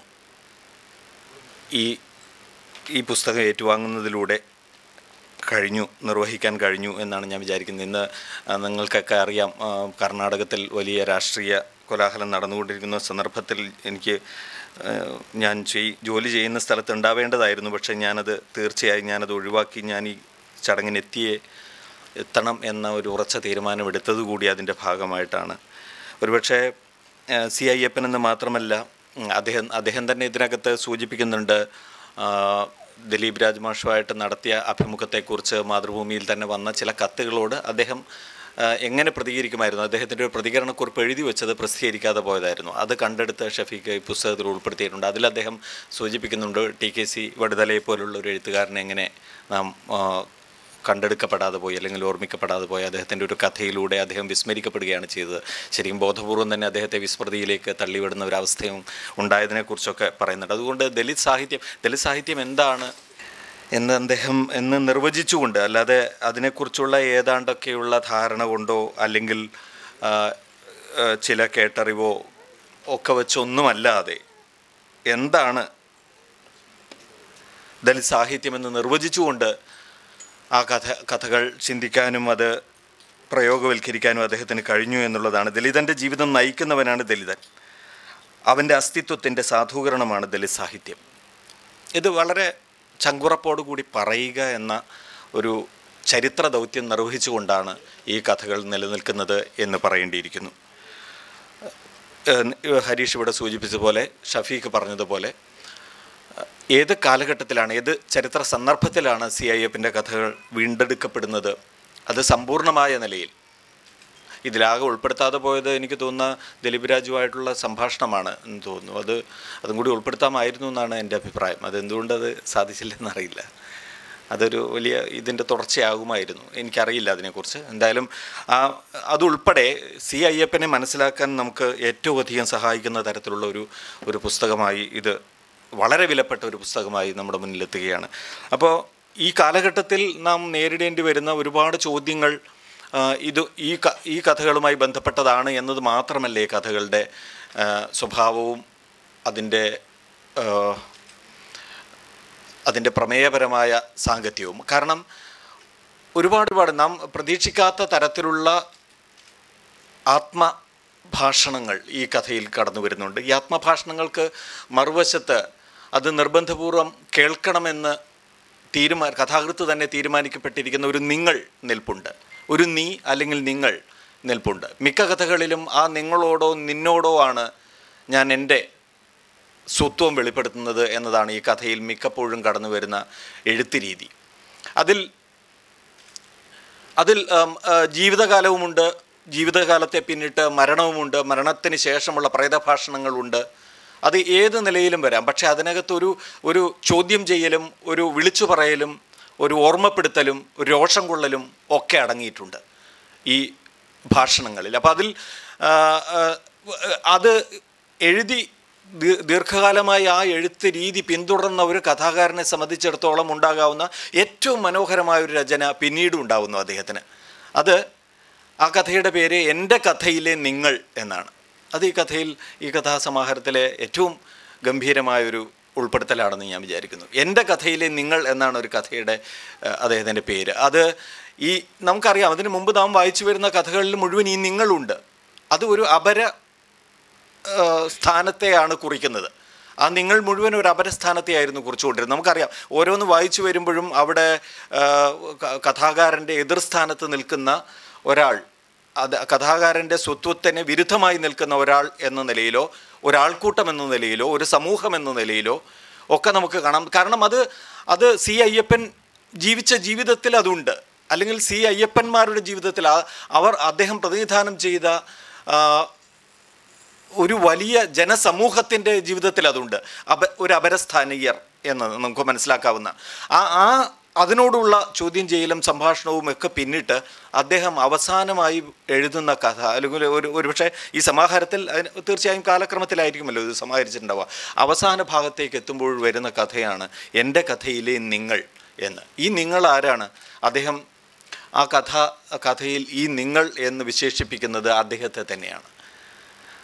നിങ്ങൾ എന്ന ഒരു കഥാപാത്രമായി അദ്ദേഹം മാറുകയാണ്. ആ നിങ്ങൾ ആരാണ്? ആ നിങ്ങൾ ഒരു കോളേജിൽ പഠിച്ചുകൊണ്ടിരുന്ന കാലത്തെ ഒരു വിദ്യാർത്ഥി അവിടുത്തെ ജാതി സമ്പ്രദായത്തെ ചോദ്യം ചെയ്യുന്നതുമായി ബന്ധപ്പെട്ടുണ്ടാകുന്ന ഒരു സംഘർഷത്തിൻ്റെയും മറ്റും ഒരു വീണ്ടെടുക്കലിൻ്റെയും കണ്ടെടുക്കലിൻ്റെതുമായിട്ടുള്ള ഒരു കഥ ആണ് ഈ എൻ്റെ കഥയിലെ നിങ്ങൾ എന്നത്. അതുകൊണ്ട് ഞാൻ പറയുന്നത് ഒരു വലിയ വലിയ മനസ്സിലാക്കലുകൾക്ക് സഹായിക്കും. നാം ഇന്നത്തെ രാഷ്ട്രീയം വായിച്ചു പോവുക അല്ലെങ്കിൽ അറിഞ്ഞു പോവുക എന്നതിനൊപ്പം തന്നെ നിൽക്കുന്ന കഥകളാണ് സി അയ്യപ്പൻ്റേത് എന്ന് പറയേണ്ടിയിരിക്കുന്നു. ഇക്കാലഘട്ടത്തിലെ ഇന്ത്യൻ രാഷ്ട്രീയം വായിച്ചും മനസ്സിലാക്കിയും, കാരണം ജാതി വിവേചനം അവസാനിച്ചിട്ടുണ്ടോ ഇല്ലയോ എന്ന് സംബന്ധിച്ച് ബുദ്ധിജീവികൾക്കിടയിൽ തർക്കം തുടരട്ടെ. പക്ഷേ ജാതീയത എന്നത് നമ്മുടെ സംസ്കാരത്തിലും സാമൂഹ്യ തലത്തിലും ഇപ്പോഴും ഇഴുകിച്ചേർന്ന് അതേതെല്ലാം രൂപത്തിൽ നമ്മെ അതിൽ നമ്മളെ ഗ്രസിച്ചിട്ടുണ്ട് എന്നത് സംബന്ധിച്ച് മനസ്സിലാക്കാൻ കഴിയുന്നവർക്കെല്ലാം, അത് തിരിച്ചറിയാൻ കഴിയുന്നവർക്കെല്ലാം ഇതൊരു വിലപ്പെട്ട ഗ്രന്ഥമാണ്. ഈ ഗ്രന്ഥത്തോടൊപ്പമേ ഇനി അവർക്ക് മുന്നോട്ട് നീങ്ങാൻ കഴിയുള്ളൂ എന്ന് ഞാൻ വിചാരിക്കുന്നു. ഇത് ഏറ്റുവാങ്ങാൻ ഒരവസരം ഉണ്ടാക്കി തന്നതിന് ഷഫീഖിനോടും ഇതിൻ്റെ സംഘാടകരോടും എല്ലാവരോടും ഞാൻ നന്ദി പറയുന്നു. ഒപ്പം കൂടുതൽ കേൾക്കാൻ ആഗ്രഹിക്കുന്നു നമ്മോടൊപ്പമുള്ള വലിയ ആളുകളിൽ നിന്ന് എന്നുകൂടി ചേർത്തുകൊണ്ട് നിർത്തുന്നു. നന്ദി. കേന്ദ്ര സംഗീത സാഹിത്യ അക്കാദമി അവാർഡ് നേടിയ ഡോക്ടർ സാംകുട്ടി പട്ടങ്കരി ആദരിക്കുന്ന ചടങ്ങാണ് അടുത്തത്. ചടങ്ങിൽ സാംകുട്ടി പട്ടങ്കരിക്ക് എത്താൻ കഴിഞ്ഞിട്ടില്ല. അതിനു പകരം കവിത ചേച്ചി ഈ അവാർഡ് ഇത് സ്വീകരിക്കുന്നതായിരിക്കും. അനുമോദനം. അടുത്തതായി എസ് ഹരീഷിനെ അനുമോദിക്കുന്ന ചടങ്ങാണ്. സണ്ണിയം കബിക്കാടിനെയും കെ എം സലിംകുമാറിനെയും അനുമോദിക്കാൻ വേണ്ടി ക്ഷണിക്കും. പ്രിയ സഹോദരങ്ങളെ, ഞാൻ ഈ പുസ്തക പ്രകാശന ചടങ്ങിൽ ഒരു കേൾവിക്കാരനായിട്ടാണ് യഥാർത്ഥത്തിലെത്തിയത്. ഈ സാഹിത്യവും അതുപോലെ തന്നെ കവിതയെ പോലെയുള്ള വിഷയങ്ങളിൽ ഒട്ടും തന്നെ സംസാരിക്കാൻ യോഗ്യതയില്ലാത്ത ഒരാളാണ് ഞാനത് അത്രമാത്രം ഗ്രഹിക്കാൻ കഴിയാത്ത വിഷയങ്ങളായിട്ടാണ് കണ്ടിട്ടുള്ളത്. അതേസമയം ഈ പുസ്തക പ്രകാശന ചടങ്ങ് ഏറ്റവും സന്തോഷകരമായ ഒരു അനുഭവമാണ്. ഇത്തരം അനുഭവങ്ങൾ ആഹ്ലാദിക്കാൻ കഴിയുന്ന ഒന്നുകൊണ്ടാണ് ഷെഫീഖ് വിളിച്ചപ്പോൾ തന്നെ പങ്കെടുക്കാമെന്ന് പറഞ്ഞത്. ദളിതർ എഴുതി തുടങ്ങുകയും ഒപ്പം തന്നെ അവർ തങ്ങളെപ്പറ്റി എഴുതി തുടങ്ങുകയുമെല്ലാം ചെയ്യുമ്പോൾ അത് എഴുത്തിൻ്റെ ഏതൊരു രംഗത്താണെങ്കിലും ഒരു സമൂഹത്തിലുണ്ടാകുന്ന വലിയ മാറ്റങ്ങൾ അതിപ്പോൾ കേരളത്തിൽ കൂടുതലായി അനുഭവവേദ്യമായി വരുന്നൊരു കാര്യമാണ്. ഏത് രംഗത്തും എഴുത്തിൻ്റെ ഏത് രംഗത്തും അത് ദൃശ്യമാകുന്നു എന്നതാണ് ഇതിൽ വളരെ പ്രധാനപ്പെട്ട കാര്യം. സുപ്രധാനമായൊരു കാര്യം, ദളിതർ സ്വയം സംസാരിച്ചു തുടങ്ങുന്ന ഒരു കാലത്ത് മറ്റുള്ള ആളുകൾ, രാഷ്ട്രീയ പ്രസ്ഥാനങ്ങളോ അല്ലെങ്കിൽ എഴുത്ത് ഒരു അധികാരമാണ്, അതിൻ്റെ രംഗത്തുള്ളവരോ ദളിതർക്ക് ഇടം കൊടുക്കുന്നില്ല എന്നുള്ള ഒരു വസ്തുത അത് യഥാർത്ഥത്തിൽ ഒരു യാഥാർത്ഥ്യമായിരിക്കുമ്പോൾ തന്നെ എഴുത്തുകളിലൂടെ വളരെ പ്രകടമായി കാണുന്നൊരു കാര്യം, മറ്റുള്ള ആളുകൾ നൽകുന്ന ഒരു കാര്യത്തിനായി കാത്തിരിക്കാതെ തന്നെ അവരെപ്പറ്റി സ്വയം സംസാരിക്കുകയും തങ്ങളുടെ സംസാരത്തിലൂടെ എഴുത്തിലൂടെയും പ്രവർത്തനങ്ങളിലൂടെയും സമൂഹത്തെ കൊണ്ട് തങ്ങൾ പറയുന്നത് ഏറ്റെടുപ്പിക്കുകയും ചെയ്യുന്ന ഒരു ഘട്ടത്തിലേക്ക് കേരളത്തിലെ ദളിത് പ്രവർത്തന മണ്ഡലമാകെ മാറുന്നുണ്ട്. ഞാൻ ഇത് സൂചിപ്പിച്ചത് ഇപ്പോൾ ദളിതർ എന്തുകൊണ്ട് അവർ എഴുതുന്നത് പുറത്തു വരുന്നില്ല, അത് വേണ്ടത്ര ശ്രദ്ധിക്കുന്നില്ല, അല്ലെങ്കിൽ അവർ മിക്കവാറും എല്ലായ്പ്പോഴും തന്നെ സംസാരിച്ചു കൊണ്ടിരിക്കുന്നത് സമൂഹത്തിൻ്റെ വളരെ മൗലികമായ നിർമ്മിതിയുമായി ബന്ധപ്പെട്ടുകൊണ്ടുള്ള ജാതി പോലെ വളരെ നിർണായകമായൊരു വിഷയമായിട്ടും അത് ഇപ്പോഴും കേരളം അങ്ങേയറ്റം അശ്രദ്ധയോടുകൂടിയാണ് നോക്കിക്കാണുന്നത്. അതൊരു യാഥാർത്ഥ്യമാണ്. ഞാൻ വിചാരിക്കുന്നത് അതിൻ്റെ അർത്ഥം ദളിതരുടെ പ്രവർത്തന മണ്ഡലത്തിൻ്റെ അപര്യാപ്തിയായിട്ട് തന്നെയാണ് എനിക്കത് തോന്നുന്നത്. വളരെയധികം അനുകൂലമായൊരു ഘടകം യഥാർത്ഥത്തിൽ അവരുടെ എഴുത്തുകൾ അവരെപ്പറ്റി തന്നെ എഴുതാൻ അതിൻ്റെ ഒരു സ്വത്വത്തെ, അതിൻ്റെ ഒരു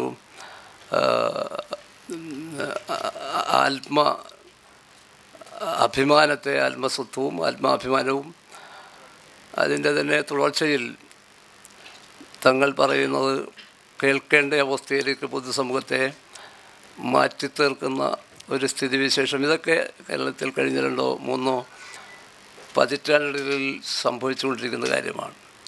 എനിക്ക് തോന്നുന്നു അയ്യപ്പൻ മാഷെ പോലുള്ള ആളുകൾ അവരുടെ എഴുത്തുകൾ യഥാർത്ഥത്തിൽ മുഖ്യമായും ലക്ഷ്യം വെക്കുന്നത് ഇത്തരമൊരു സാമൂഹിക മാറ്റമാണ്, ചലനമാണ്. അത് സമൂഹത്തിൽ താരതമ്യേന വലിയ രീതിയിൽ മുമ്പെങ്കും ഇല്ലാത്ത തരത്തിൽ സംഭവിച്ചുകൊണ്ടിരിക്കുന്നുണ്ട്. മാത്രമല്ല ഇത്തരം എഴുത്തുകളിലൂടെ ഇപ്പോൾ സംഭവിച്ചു കഴിഞ്ഞത് അല്ലെങ്കിൽ താരതമ്യേന വലിയ രീതിയിൽ സംഭവിച്ചു കൊണ്ടിരിക്കുന്നത് എന്ന് പറയാവുന്ന ഒരു കാര്യം, ഒരാളല്ല നിരവധി ആളുകൾ വിവിധ എഴുത്തിൻ്റെ വിവിധ മേഖലകളിൽ നിരവധി ആളുകൾ ഒരു വലിയ കൂട്ടായ്മ, തിരിച്ചറിവുള്ള വലിയൊരു കൂട്ടായ്മ രൂപപ്പെട്ടു വരുന്നു. എഴുത്ത് തന്നെ, ദളിതരുടെ എഴുത്ത് തന്നെ കേരളത്തിൻ്റെ അല്ലെങ്കിൽ ഇന്ത്യയുടെ ഈ പൊതുമണ്ഡലത്തെ, സാമൂഹിക രാഷ്ട്രീയ മണ്ഡലത്തെ ചലനക്ഷമമാക്കുന്നതിന് പര്യാപ്തമാകുന്ന രീതിയിലേക്ക് മാറുന്നു അല്ലെങ്കിൽ മാറ്റുന്നു. അതിൻ്റെ അകക്കാമ്പാകട്ടെ മൗലികമായി നമ്മുടെ സമൂഹത്തെ ജനാധിപത്യവൽക്കരിക്കുന്ന ഒരു പ്രക്രിയയാണ് അതിൻ്റെ മൗലികത എന്ന് പറയുന്നത്. അത് അയ്യപ്പനെ പോലുള്ള ആളുകൾക്ക് അല്ലെങ്കിൽ ദളിതർക്കിടയിൽ നിന്ന് എഴുതുകയോ പറയുകയോ ചിന്തിക്കുകയോ എല്ലാം ചെയ്യുന്ന ആളുകൾക്ക് അത് അവരെപ്പറ്റി തന്നെ പറഞ്ഞുകൊണ്ടാണ് തുടങ്ങാൻ കഴിയുന്നത്. അത്തരം പറച്ചിലിൻ്റെ ശക്തി യഥാർത്ഥത്തിൽ അയ്യപ്പനെ പോലുള്ള ആളുകളുടെ എഴുത്തിലുണ്ട്. തന്നെപ്പറ്റി, തൻ്റെ സമൂഹത്തെപ്പറ്റി ആ അടിത്തറയിൽ നിന്നുകൊണ്ട് മറ്റുള്ളവരെപ്പറ്റി, മറ്റുള്ളവർ തങ്ങൾക്ക് മേൽ സ്ഥാപിച്ചിരിക്കുന്ന അധീശത്വത്തെപ്പറ്റി, അതിൻ്റെ വ്യവഹാരങ്ങളെപ്പറ്റി, അതിൻ്റെ നിയന്ത്രണങ്ങളെപ്പറ്റി, ആധിപത്യത്തെപ്പറ്റി, അതിനെ മാറ്റി മറ്റൊരു സമൂഹം നിർമ്മിക്കുന്നതിനെപ്പറ്റി, അങ്ങനെ അങ്ങേയറ്റം പ്രതീക്ഷ നൽകുന്ന വേറൊരു സമൂഹത്തിൻ്റെ ജനാധിപത്യപരമായ മനുഷ്യർ പരസ്പരം ആദരിക്കുകയും സ്നേഹിക്കുകയും എല്ലാം ചെയ്യുന്ന മറ്റൊരു സമൂഹത്തിൻ്റെ നിർമ്മാണത്തിലേക്ക് പോകുന്ന അതിന് തക്ക ആഴമുള്ള കരുത്തുള്ള അക്ഷരങ്ങളാണ് യഥാർത്ഥത്തിൽ, എഴുത്തുകളാണ് യഥാർത്ഥത്തിൽ അയ്യപ്പനെ പോലുള്ള ആളുകൾ മുന്നോട്ട് വെക്കുന്നത്. അതുകൊണ്ട് തന്നെ അത്തരം എഴുത്തുകൾ പ്രസിദ്ധീകരിക്കുന്നത് വലിയ സന്തോഷകരമായ അനുഭവമാണ്. ഞാൻ നിർത്തുകയാണ്. തുടക്കത്തിൽ സൂചിപ്പിച്ച പോലെ അത്തരം സന്തോഷകരമായ ഒരു അനുഭവത്തിൽ പങ്കാളിയാകുന്നതിന് വേണ്ടിയാണ് ഞാനും എത്തിയത്. അഭിവാദനങ്ങൾ. ബഹുമാന്യ അധ്യക്ഷ രേഖ, വേദിയിലും സദസ്സിലും ഇരിക്കുന്ന സുഹൃത്തുക്കൾ, വളരെ സന്തോഷകരമായ ഒരു സന്ദർഭമാണത്. സി അയ്യപ്പൻ്റെ കഥകളും അദ്ദേഹത്തിൻ്റെ വർത്തമാനങ്ങളും സമാഹരിച്ച് ഒരു പുസ്തക രൂപത്തിൽ മലയാളികൾ മുന്നിലെത്തുന്ന ഒരു സന്ദർഭമാണ്. അതിനുവേണ്ടി പരിശ്രമിച്ച എൻ്റെ സുഹൃത്ത്, അദ്ദേഹത്തെ ഞാൻ അഭിനന്ദിക്കുന്നു. എന്തായാലും മലയാളികളുടെ മുന്നിൽ കാര്യങ്ങളൊന്ന്, മലയാള സാഹിത്യത്തിലെ ഏറ്റവും പ്രധാനപ്പെട്ട ഒരു അധ്യായം ഈ പുസ്തകത്തിലൂടെ പുറത്തു വന്നിട്ടുണ്ട്. അത് വായിച്ച് മലയാളി മനസ്സിലാക്കുക എന്നല്ലാതെ നിങ്ങളതെങ്ങനെ വായിക്കണം എന്നൊന്നും ഞാൻ പറയുന്നില്ല. എനിക്കതിൻ്റെ ആവശ്യമില്ല എന്ന് ഞാൻ വിചാരിക്കുന്നില്ല. മറിച്ച് ഇത് വായിക്കുമ്പോൾ, അല്ലെ അയ്യപ്പൻ എന്ന് പറയുന്ന കഥാപാത്രത്തെ കാണുമ്പോൾ എനിക്കുണ്ടായ 1-2 അനുഭവങ്ങൾ പറയുവാൻ മാത്രമാണ് ഈ സമയം ഞാൻ വിനിയോഗിക്കുന്നത്. രണ്ടാമതൊരു കാര്യം, ഡോക്ടർ സാങ്കുട്ടി പട്ടങ്കരിയെയും ഹരീഷിനെയും ഇവിടെ അനുമോദിക്കുകയുണ്ടായി. അതും വളരെ പ്രധാനപ്പെട്ട ഒരു കാര്യമായി ഞാൻ മനസ്സിലാക്കുന്നു. കാരണം എന്നെ ചെറുതല്ലാതെ അത്ഭുതപ്പെടുത്തിയ ഒരു ചെറുകഥാകൃത്താണ് ഹരീഷ്. അത് വളരെ അഭിമാനപൂർവ്വം എൻ്റെ നാട്ടുകാരനാണ്, എൻ്റെ സുഹൃത്താണെന്നൊക്കെ വളരെയേറെ സന്തോഷത്തോടെ പറയുന്ന ആൾക്കാർ. ഡോക്ടർ സാങ്കുട്ടി പട്ടങ്കരിയും അവൻ ജീവിതം കൊണ്ട് എന്നെ അത്ഭുതപ്പെടുത്തിയ ഒരാളാണ്. അതും ഞാൻ എപ്പോഴും പറയുന്നൊരു കാര്യമാണ്.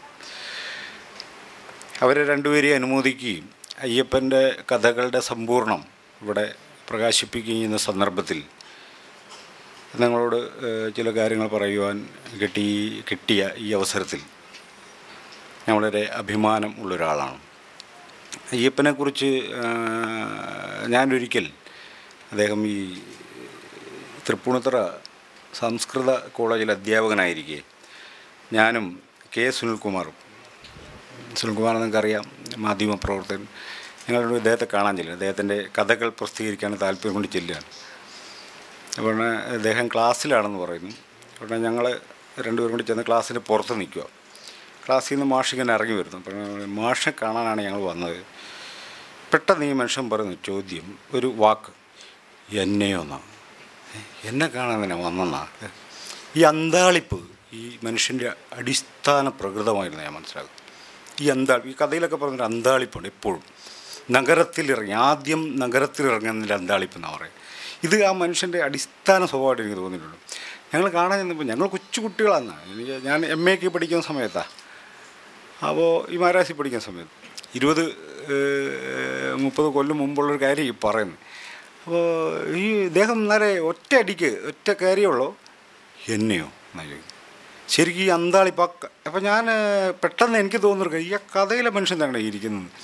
കഥ വായിക്കുമ്പോൾ ഈ അന്താളിപ്പ് നമുക്ക് എപ്പോഴും ഉണ്ടല്ലോ. അങ്ങനൊരു ബേസിക്കായിട്ട് ഒരു സമയത്തും ദളിതർക്ക് വേണ്ടി വാദിക്കുകയോ അതിനൊന്നും വേണ്ടി നിന്നൊരാളേ അല്ല. കഥകളി എവിടെ ഉണ്ടെങ്കിലും പോയി സ്ഥിരമായി 3-4 ദിവസം കിടന്ന് കഥകളി കാണലാണ് പരിപാടി. കിടന്ന് കഥകളിയെ കണ്ടുകൊണ്ടിരിക്കുക, വേറെ പരിപാടിയൊന്നുമില്ല. പക്ഷേ ഈ മനുഷ്യൻ്റെ കഥകൾ മലയാളിയോട് മറ്റൊരു കാര്യമാണ് പറഞ്ഞത്. അദ്ദേഹം വളരെ ഇൻട്രോസ്പെക്റ്റീവ്, ഉൾവലിഞ്ഞ ഒരു കഥാപാത്രം. ജീവിക്കുമ്പോഴെപ്പോഴും അങ്ങനെയായിരുന്നു. ഒരാളോട് സംസാരിക്കാൻ പോലും പുള്ളിക്ക് സംസാരിക്കുന്നതേ ഇഷ്ടമല്ല. പകൽ പേടിയും രാത്രി സുഖരും, അന്ന് തിരിച്ചോ അങ്ങനെ എന്തോ പറയുന്ന ഒരാളായിരുന്നു. പകൽ മൊത്തം പേടിയും രാത്രിയാണ് എനിക്ക് സുഖരെന്നോ അങ്ങനെ തിരിച്ചോ ഒക്കെ പറയുന്ന വിധം ഒരു മനുഷ്യനാണ്. പക്ഷേ ഇദ്ദേഹത്തിൻ്റെ കഥകൾ മലയാളിയോട് മറ്റൊരു കാര്യമാണ് പറയാൻ ശ്രമിച്ചിട്ടുള്ളത് എന്നതാണ് എനിക്ക് ഈ കഥകൾ വായിച്ചപ്പോൾ. ഈ ഉച്ചയുറക്കത്തിലെ സ്വപ്നങ്ങളാണ് ഞാൻ ആദ്യം വായിക്കുന്ന കഥാസമാഹാരം. വായിക്കുമ്പോൾ എനിക്ക് മനസ്സിലായൊരു കാര്യം, ഇത് മലയാളിയോട് മറ്റൊരു കാര്യം പറയാൻ ശ്രമിക്കുന്നു എന്ന് പറഞ്ഞാൽ, കഥയെഴുത്തിനെ ഒരു ആഭിചാര ക്രിയയാക്കി മാറ്റിയ ഒരേ ഒരു എഴുത്തുകാരൻ മലയാളികൾക്കിടയിൽ അയ്യപ്പൻ മാത്രമേ ഉള്ളൂ. ആഭിചാരമാണ് ചെയ്യുന്നത്. കഥ വായിക്കുന്നവനും പേടിക്കും, കഥ എഴുതുന്നവനും പേടിക്കുന്നുള്ള സ്ഥിതിയാണ് ആഭിചാരം ചെയ്യുന്നത്. എന്ന് പറഞ്ഞാൽ മരണാനന്തര ക്രിയയായിട്ടാണ് കഥ എപ്പോഴും കടന്നു വരുന്നത്. എന്ന് പറഞ്ഞാൽ നമ്മുടെ ജീവിതത്തിൻ്റെ യുക്തികളെ മറികടക്കാൻ അപരലോകങ്ങളെ കഥകളിലേക്ക് കൊണ്ടുവരുന്ന വലിയൊരു എഴുത്തിൻ്റെ ഒരു ക്രാഫ്റ്റ് മലയാള കഥയിൽ അദ്ദേഹം സൃഷ്ടിച്ചിട്ടുണ്ട്. മറ്റൊരു എഴുത്തുകാരനും അങ്ങനെ സൃഷ്ടിച്ചിട്ടുണ്ടെന്ന് ഞാൻ വിചാരിക്കുന്നത്. അതാണ് ഈ കഥയുടെ വലിയൊരു പ്രാധാന്യം. സ്വന്തം ജീവിതത്തിൻ്റെ സന്ദർഭങ്ങളെ അതേ നിലയിൽ നോക്കിക്കണ്ടാൽ മനസ്സിലാകാത്ത കാര്യങ്ങളെ ഒരു അപരലോകത്ത് വെച്ച് സംസാരിച്ച് അത് പ്രസിദ്ധപ്പെടുത്തുന്ന പ്രസ്താവനകളാണ്. പല കഥകളും പ്രസ്താവനകളാണ്, അതിശയകരമായ പ്രസ്താവനകളാണ്. ഈ മനുഷ്യൻ്റെ ഉള്ളിൽ ഇതുപോലുള്ള കഥാപാത്രങ്ങൾ എങ്ങനെ ജീവിച്ചു എന്നത് നമ്മളെ അത്ഭുതപ്പെടുത്തും. ഞാൻ പറഞ്ഞില്ലേ, കാണാൻ ചെല്ലുമ്പം എന്നെയോ എന്ന് ചോദിച്ച് പിൻവാങ്ങുന്ന ഈ മനുഷ്യൻ്റെ കഥാപാത്രങ്ങളെല്ലാം നമ്മളെക്കാൾ ഏറ്റവും കുറഞ്ഞ വർഷം ഇന്ന് ജീവിക്കുന്ന മലയാളികളെക്കാൾ ഒരു 50 കൊല്ലം മുന്നോട്ട് ജീവിച്ചവരാണ്. അത്ര സൂക്ഷ്മമായ കാര്യങ്ങൾ, അത്രയും സൂക്ഷ്മമായിട്ട് ഓരോ സന്ദർഭത്തെയും ഈ കഥകൾ അടയാളപ്പെടുന്നു.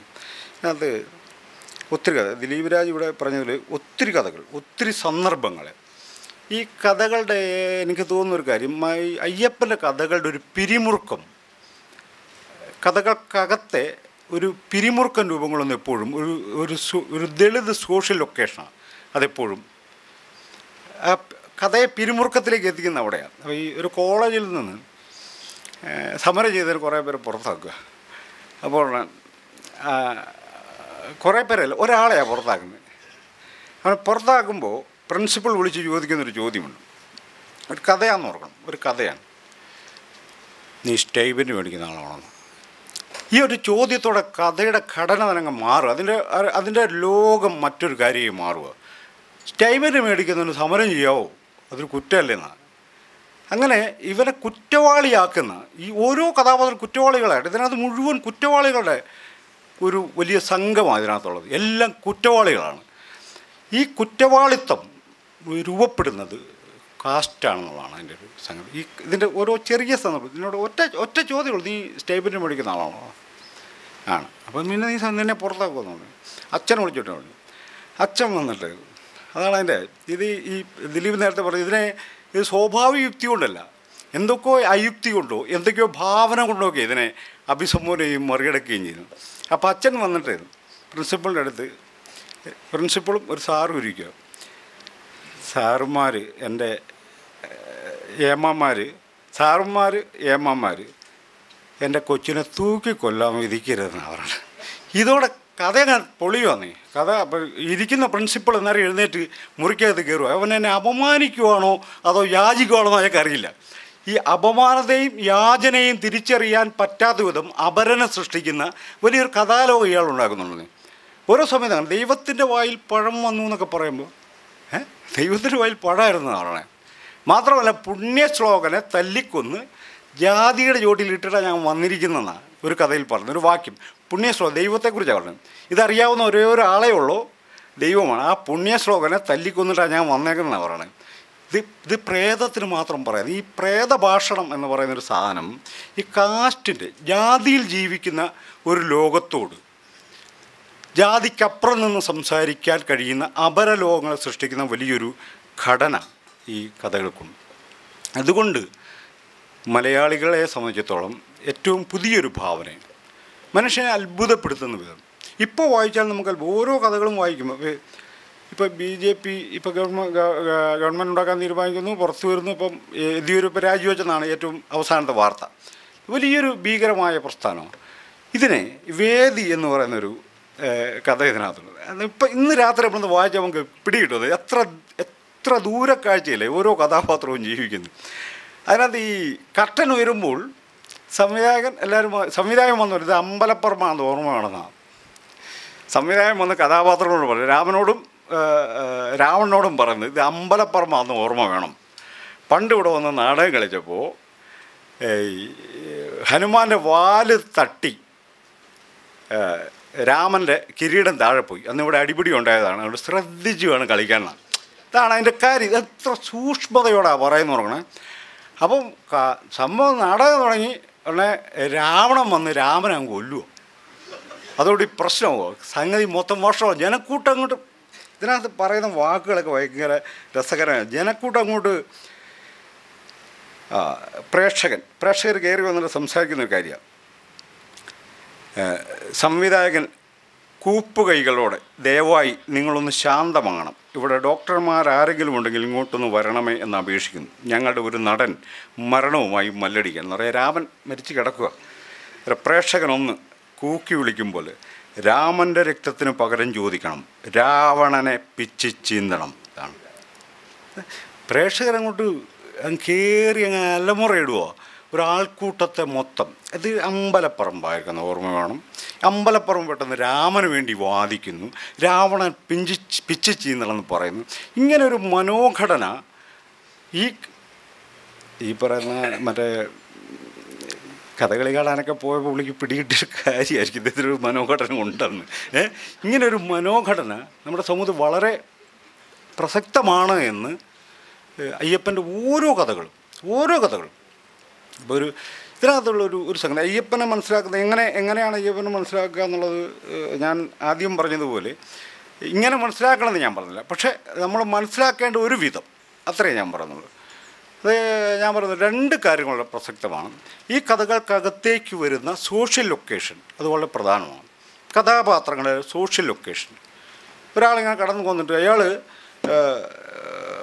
ഈ അയ്യപ്പൻ അച്ഛൻ മരിക്കുമ്പോൾ പാട്ട് നടത്തുമെന്ന് പറഞ്ഞിട്ട് പാട്ടുകാരൻ അന്വേഷിച്ച് പോകുന്നുണ്ട്.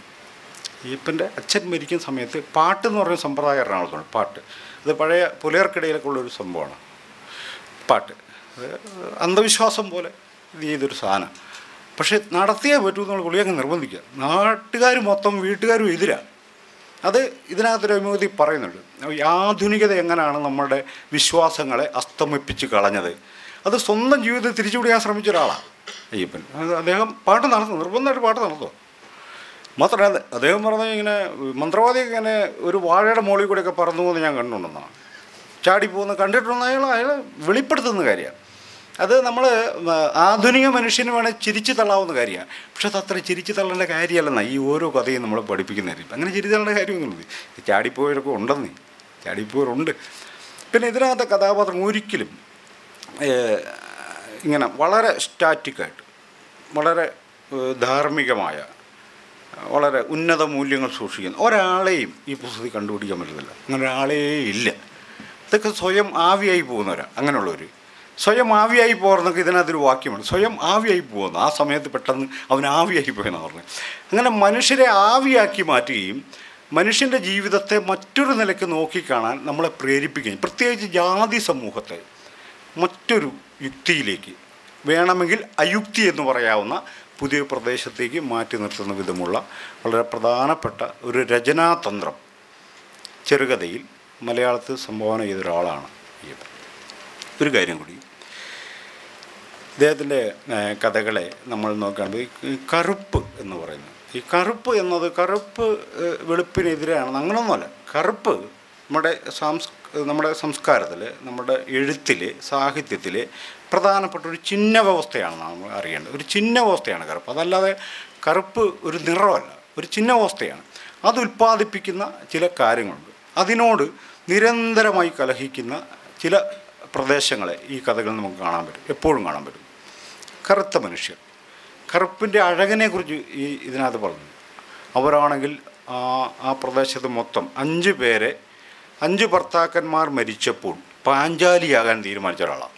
അങ്ങനെ കറുപ്പ് ഐഡിയലായൊരു സ്ഥലമായിട്ടല്ല. 5 പേര് ഭർത്താക്കന്മാരായ 5 പേർ മരിച്ചപ്പോൾ പാഞ്ചാലിയാകാൻ സ്വയം തീരുമാനിച്ച ഒരാൾ. അപ്പോൾ അവൾക്ക് പ്രത്യേക ഒരു വീട് കെട്ടിക്കൊടുത്ത് നാട്ടിലെ പ്രമാണിമാരെല്ലാം കാവൽ നിൽക്കുക, ഇവിടെ ആരെങ്കിലും വരുന്നുണ്ടോ എന്നൊക്കെ നോക്കണം. ഇങ്ങനെ ഒരിക്കലും നമ്മൾ ഈ വിചാരിക്കുന്നത് പോലെ വളരെ ഐഡിയലായൊരു സ്ഥലത്തെക്കുറിച്ച് ഈ കഥ പറയുന്നില്ല. അതായത് സമൂഹം, മനുഷ്യർ ജീവിക്കുന്ന ഏറ്റവും ചിതറിയ, ഏറ്റവും തകർക്കപ്പെട്ട, ഏറ്റവും മൂല്യമില്ലാത്ത പ്രദേശത്തു നിന്നുള്ള മനുഷ്യരുടെ അനുഭവങ്ങളെയാണ് ഈ കഥകൾ യഥാർത്ഥത്തിൽ കോർത്തിണക്കുന്നത്. അതുകൊണ്ട് ഇത് കേവലമായ ജാതിക്കെതിരായ കഥകളാണെന്ന് ഞാൻ പറയുന്നത്. ജാതി എന്ന് പറയുന്ന സംഗതിയെ മറികടക്കുന്ന പ്രദേശത്തെക്കുറിച്ച് ഈ കഥകൾ സ്വപ്നം കാണുന്നുണ്ട്. ഇത് ജാതിക്കെതിരായതോ അല്ലെങ്കിൽ ദളിതർ സവർണർക്കെതിരായോ ചെയ്യുന്നൊരു കാര്യമല്ല. മറിച്ച് നമ്മുടെ സമൂഹത്തെ പുതിയൊരു മൂല്യത്തിലേക്ക്, പുതിയൊരു മേഖലയിലേക്ക് നയിക്കാൻ ഒരു മൂല്യം, അങ്ങനെ പുതിയൊരു മൂല്യം ചൂണ്ടിക്കാണിക്കുന്നു. അതിൻ്റെ ആവശ്യമില്ല. ഇത് നമ്മൾ ജീവിക്കുന്ന ഇടങ്ങളുടെ ഒരു തകർച്ചയെ ഇതെപ്പോഴും ഓർമ്മിപ്പിക്കുന്നുണ്ട്. അപ്പോൾ കുഞ്ചാക്കോയോട്, ഈ കുഞ്ചാക്കോ എന്ന് പറയുന്ന കഥ, പ്രേതഭാഷണത്തിൽ ഒരു കുഞ്ചാക്കോ എന്ന് പറയുന്ന കഥാപാത്രമാണ്. ഈ കുഞ്ചാക്കോ അവിടെ വീട്ടിൽ പണിക്ക് വരുന്ന പട്ടിയാതി പെണ്ണുമായിട്ട് വലിയ ഇടപാടുകളാണ്. അപ്പം അച്ഛൻ ഒരു ദിവസം തീക്ഷ്ണമായ കണ്ണുകളോട് അവനോട് പറഞ്ഞു, നീ ആ പെലക്കിളി പെണ്ണുമായിട്ടുള്ള ഇടപാടങ്ങ് നിർത്തിയേക്കണതാണ്. അപ്പോൾ അച്ഛനോട് ഇവൻ തിരിച്ചു പറയുന്നൊരു കാര്യം, അതിന് ഞാൻ അവളെ കെട്ടാനൊന്നും പോകുന്നില്ലെന്നാണ്. ഉടനെ അച്ഛൻ്റെ വായിലൊരു പഴം വന്ന് കയറിയെന്നാണ് ഇതിനെ കഥയെ പറയുന്നൊരു കാര്യം. അച്ഛന് പിന്നെ ഒന്നും പറയാനില്ല, കെട്ടുന്നില്ല പിന്നെ കുഴപ്പമില്ലെന്നാണ്. അത് അങ്ങനെ ഒരു പൊതുബോധത്തെയാണ് ഈ സാധനം വൻ രീതിയിൽ ആക്രമിക്കുകയും അത് വളരെ പ്രസക്തമാണെന്ന് ഞാൻ വിചാരിക്കുന്നുണ്ട്. നമുക്കത് മനസ്സിലാവണം അതിൻ്റെ ഒരു. പക്ഷേ ആ കഥയിൽ ഏറ്റവും സുന്ദരമായ വാക്യം അതല്ല.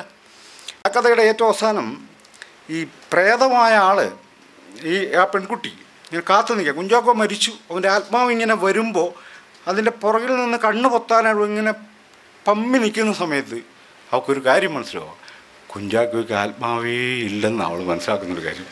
എന്തൊരു ഭാവനയാണ്, നമ്മളൊന്ന് ഓർക്കണേ. എന്തൊരു ഭാവനയാണത്. ഇതുപോലെ കഥകൾ പറഞ്ഞ വേറെ കഥാകാരന്മാർ കേരളത്തിലുണ്ടോ? ഇല്ലെന്നാണ് ഞാൻ വിചാരിക്കുന്നത്. അത്ര സുന്ദരമായിട്ട് ഒരു മനുഷ്യൻ കേരളത്തിൽ ജീവിക്കുന്ന അത്യാവശ്യം സമൂഹത്തെ, ഞാനൊക്കെ എന്ത് ജാതിയും മതമൊന്നും ഇല്ലാതൊക്കെ ജീവിക്കുന്നു, വലിയ പുണ്യ ശ്ലോകന്മാർക്കൊന്നും ഇത് വായിച്ചാൽ മനസ്സിലാവത്തില്ല. പുണ്യ ശ്ലോകന്മാരല്ലാത്തവർ വായിച്ചാൽ ഇതിനകത്ത് വലിയൊരു ലോകമുണ്ടെന്ന്. ഈ ലോകം മനുഷ്യൻ്റെ ലോകമാണ്.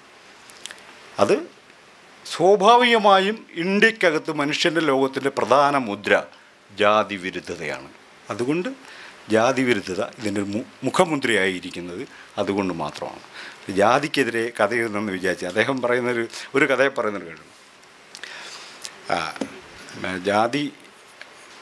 ജാതിക്ക് വളമിട്ടു, ജാതിയാണല്ലോ വളർന്നു, അല്ല ബ്രാക്കറ്റിൽ ജാതിക്കെപ്പോഴും ശവമാണ് വളം എന്ന് കൃത്യമായും രേഖപ്പെടുത്തുന്നു.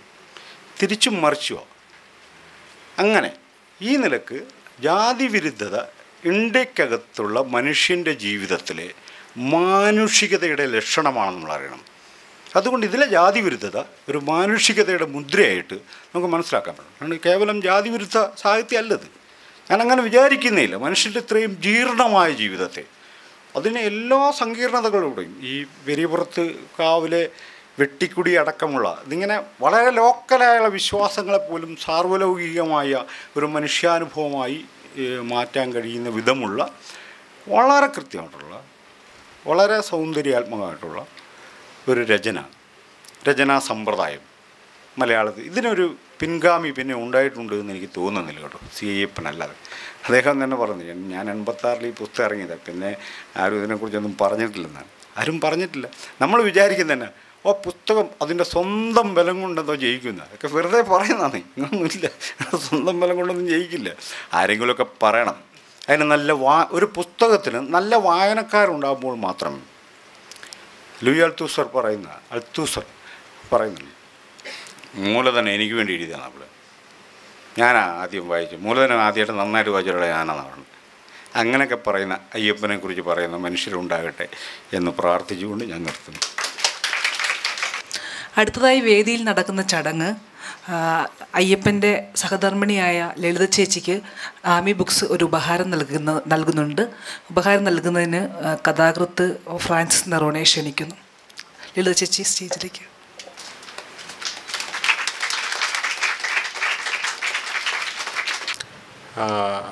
അധികം ഒന്നും സംസാരിക്കാൻ പറ്റുന്നില്ല.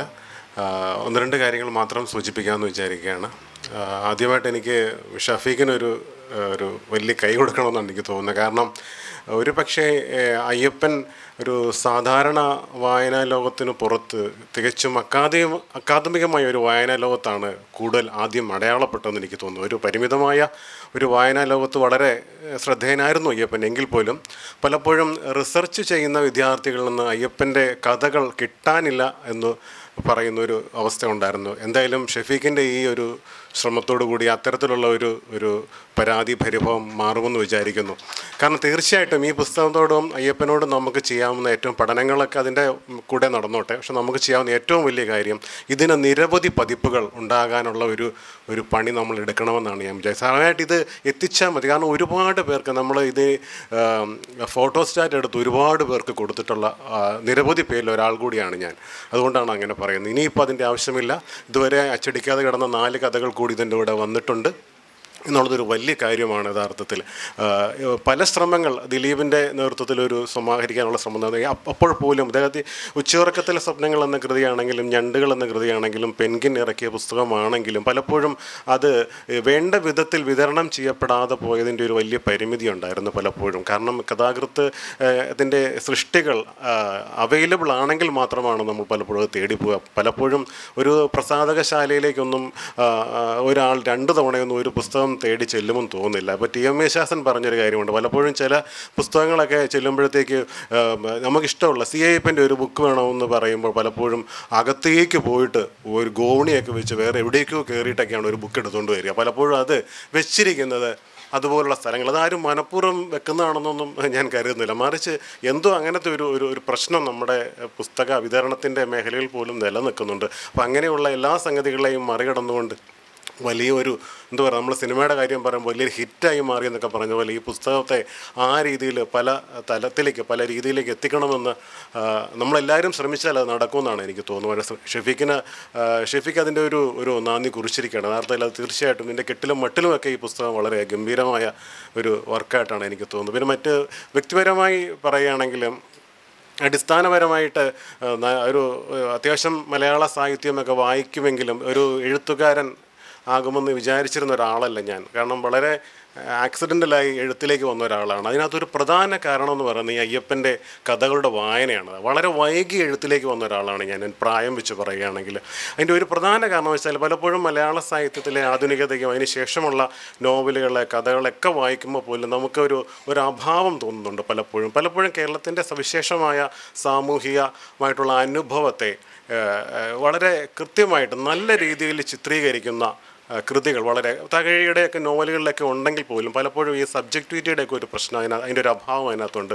പലപ്പോഴും TKCയുടെ കഥകളിലും ഒക്കെ ഈ പറയും പോലെ ചെറിയ പ്രശ്നങ്ങൾ നമ്മൾ വായനയിൽ കണ്ടിരുന്നു. കാരണം പലപ്പോഴും ഒരു പരിഷ്കരണവാദത്തിൻ്റെ ഉള്ളിൽ വെച്ച് പരിശോധിക്കാവുന്ന വിധത്തിലാണ് ആ രചനകൾ മുമ്പോട്ട് വന്നത്. പക്ഷേ അയ്യപ്പൻ്റെ കൃതികൾ വായിക്കുന്നതോടുകൂടി നമ്മളെ സംബന്ധിച്ചിടത്തോളം ഒരു ക്വാളിറ്റി റൈറ്റർ ദളിതരുടെ ഇടയിൽ നിന്ന് ഉദയം കൊണ്ടിരിക്കുന്നുള്ളത് ഒരു വളരെ ആത്മാഭിമാനം ഉണ്ടാക്കുന്ന ഒരു കാര്യമാണ്. യഥാർത്ഥത്തിൽ അതുകൊണ്ട് തന്നെ എഴുത്തിലേക്ക് കടന്നു വരിക എന്നുള്ളത് വലിയൊരു പ്രചോദനമായി അയ്യപ്പൻ്റെ എഴുത്തുകളെ വായിച്ചപ്പോൾ ഉണ്ടായി എന്നുള്ളതാണ് ഒരു എന്നെ വ്യക്തിപരമായിട്ട് എന്നെ വേറെ തരത്തിൽ പ്രചോദിപ്പിച്ചിട്ടുള്ള ഒരു പ്രൊമോട്ട് ചെയ്തിട്ടുള്ള ഒരു വലിയ കാര്യം എഴുത്തിലേക്ക് വരാനായിട്ട്. അതുതന്നെയാണെന്ന് തോന്നുന്നു യഥാർത്ഥത്തിൽ വ്യക്തിപരമായിട്ട്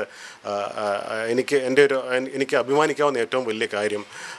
അയ്യപ്പൻ്റെ കഥകളെക്കുറിച്ച് മറ്റ് ഒന്നും പറയുന്നില്ല. യഥാർത്ഥത്തിൽ എല്ലാവരും ആ ബുക്ക് വായിക്കണമെന്നാണ് എൻ്റെ ഒരു അഭിപ്രായം. ഇത്രയും പറഞ്ഞുകൊണ്ട് നിർത്തിക്കുന്നു. എല്ലാവർക്കും നമസ്കാരം. ഷഫീഖും ഞാനുമൊക്കെ പ്രവർത്തകരായിട്ടുള്ള അരളി കവിതയുമൊക്കെ ഉണ്ട്. അംബേദ്കർ ഡേറ്റ്സ്ലിംഗ് എന്നാണ് അതിൻ്റെ ഫുൾ ഫോം. അപ്പോൾ അത് എല്ലാ വർഷവും മലയാളത്തിൽ ദളിത് വ്യവഹാര മേഖലയിലെ മികച്ച സംഭാവനയ്ക്കുള്ള അവാർഡ് കൊടുത്തു വരുന്നുണ്ട്. ഈ തൊട്ട് മുമ്പുള്ള വർഷത്തെ അവാർഡ് പ്രിയപ്പെട്ട സി അയ്യപ്പനാണ് ലഭിക്കുന്നത്. 6ാമത്തെ അരളി അവാർഡ് അദ്ദേഹത്തിനാണ് ലഭിക്കുന്നത്. ആ വർഷം തന്നെ ഇങ്ങനെ ഒരു സമ്പൂർണ്ണ സമാഹാരം അദ്ദേഹത്തിൻ്റെ മുഴുവൻ കളക്ഷനും ചേരുന്ന മുഴുവൻ വർക്കുകളും ചേരുന്ന ഒരു ബുക്ക് ഇറങ്ങുന്നതും കൂടുതൽ സന്തോഷമുണ്ടാക്കുന്നുണ്ട്. ഷഫീഖ് പറഞ്ഞതുപോലെ വലിയ സഹായങ്ങളൊന്നും ഈ പുസ്തകത്തിൻ്റെ വർക്കിനിടയ്ക്ക് എനിക്ക് ചെയ്യാൻ കഴിഞ്ഞിട്ടില്ല. അദ്ദേഹത്തിൻ്റെ ചില ആശങ്കകൾ, ഷഫീഖിൻ്റെ ചില വട്ടുപിടിച്ചു പോകുന്ന പോലുള്ള ചില നിമിഷങ്ങളിലൂടെ കടന്നു പോകണമല്ലോ ഇത്തരം ചില സമാഹാരങ്ങളിലൊക്കെ പുറകിൽ. അപ്പം അങ്ങനെ ചില സന്ദർഭങ്ങളിലൊക്കെ അത് ഷെയർ ചെയ്യാൻ കഴിഞ്ഞു എന്നുള്ളതൊക്കെ ഉള്ളതേ ഉള്ളൂ. എന്തായാലും ഒരു വലിയ ശ്രമം ഷഫീഖിൻ്റെ, വളരെ സത്യസന്ധമായൊരു ശ്രമം, അത് വളരെ വിജയകരമായിട്ട് തന്നെ പരിസമാപ്തിയിലെത്തിയിട്ടുള്ള സന്തോഷമുണ്ട്. മികച്ച പുസ്തകമാണ് ഷഫീഖ്.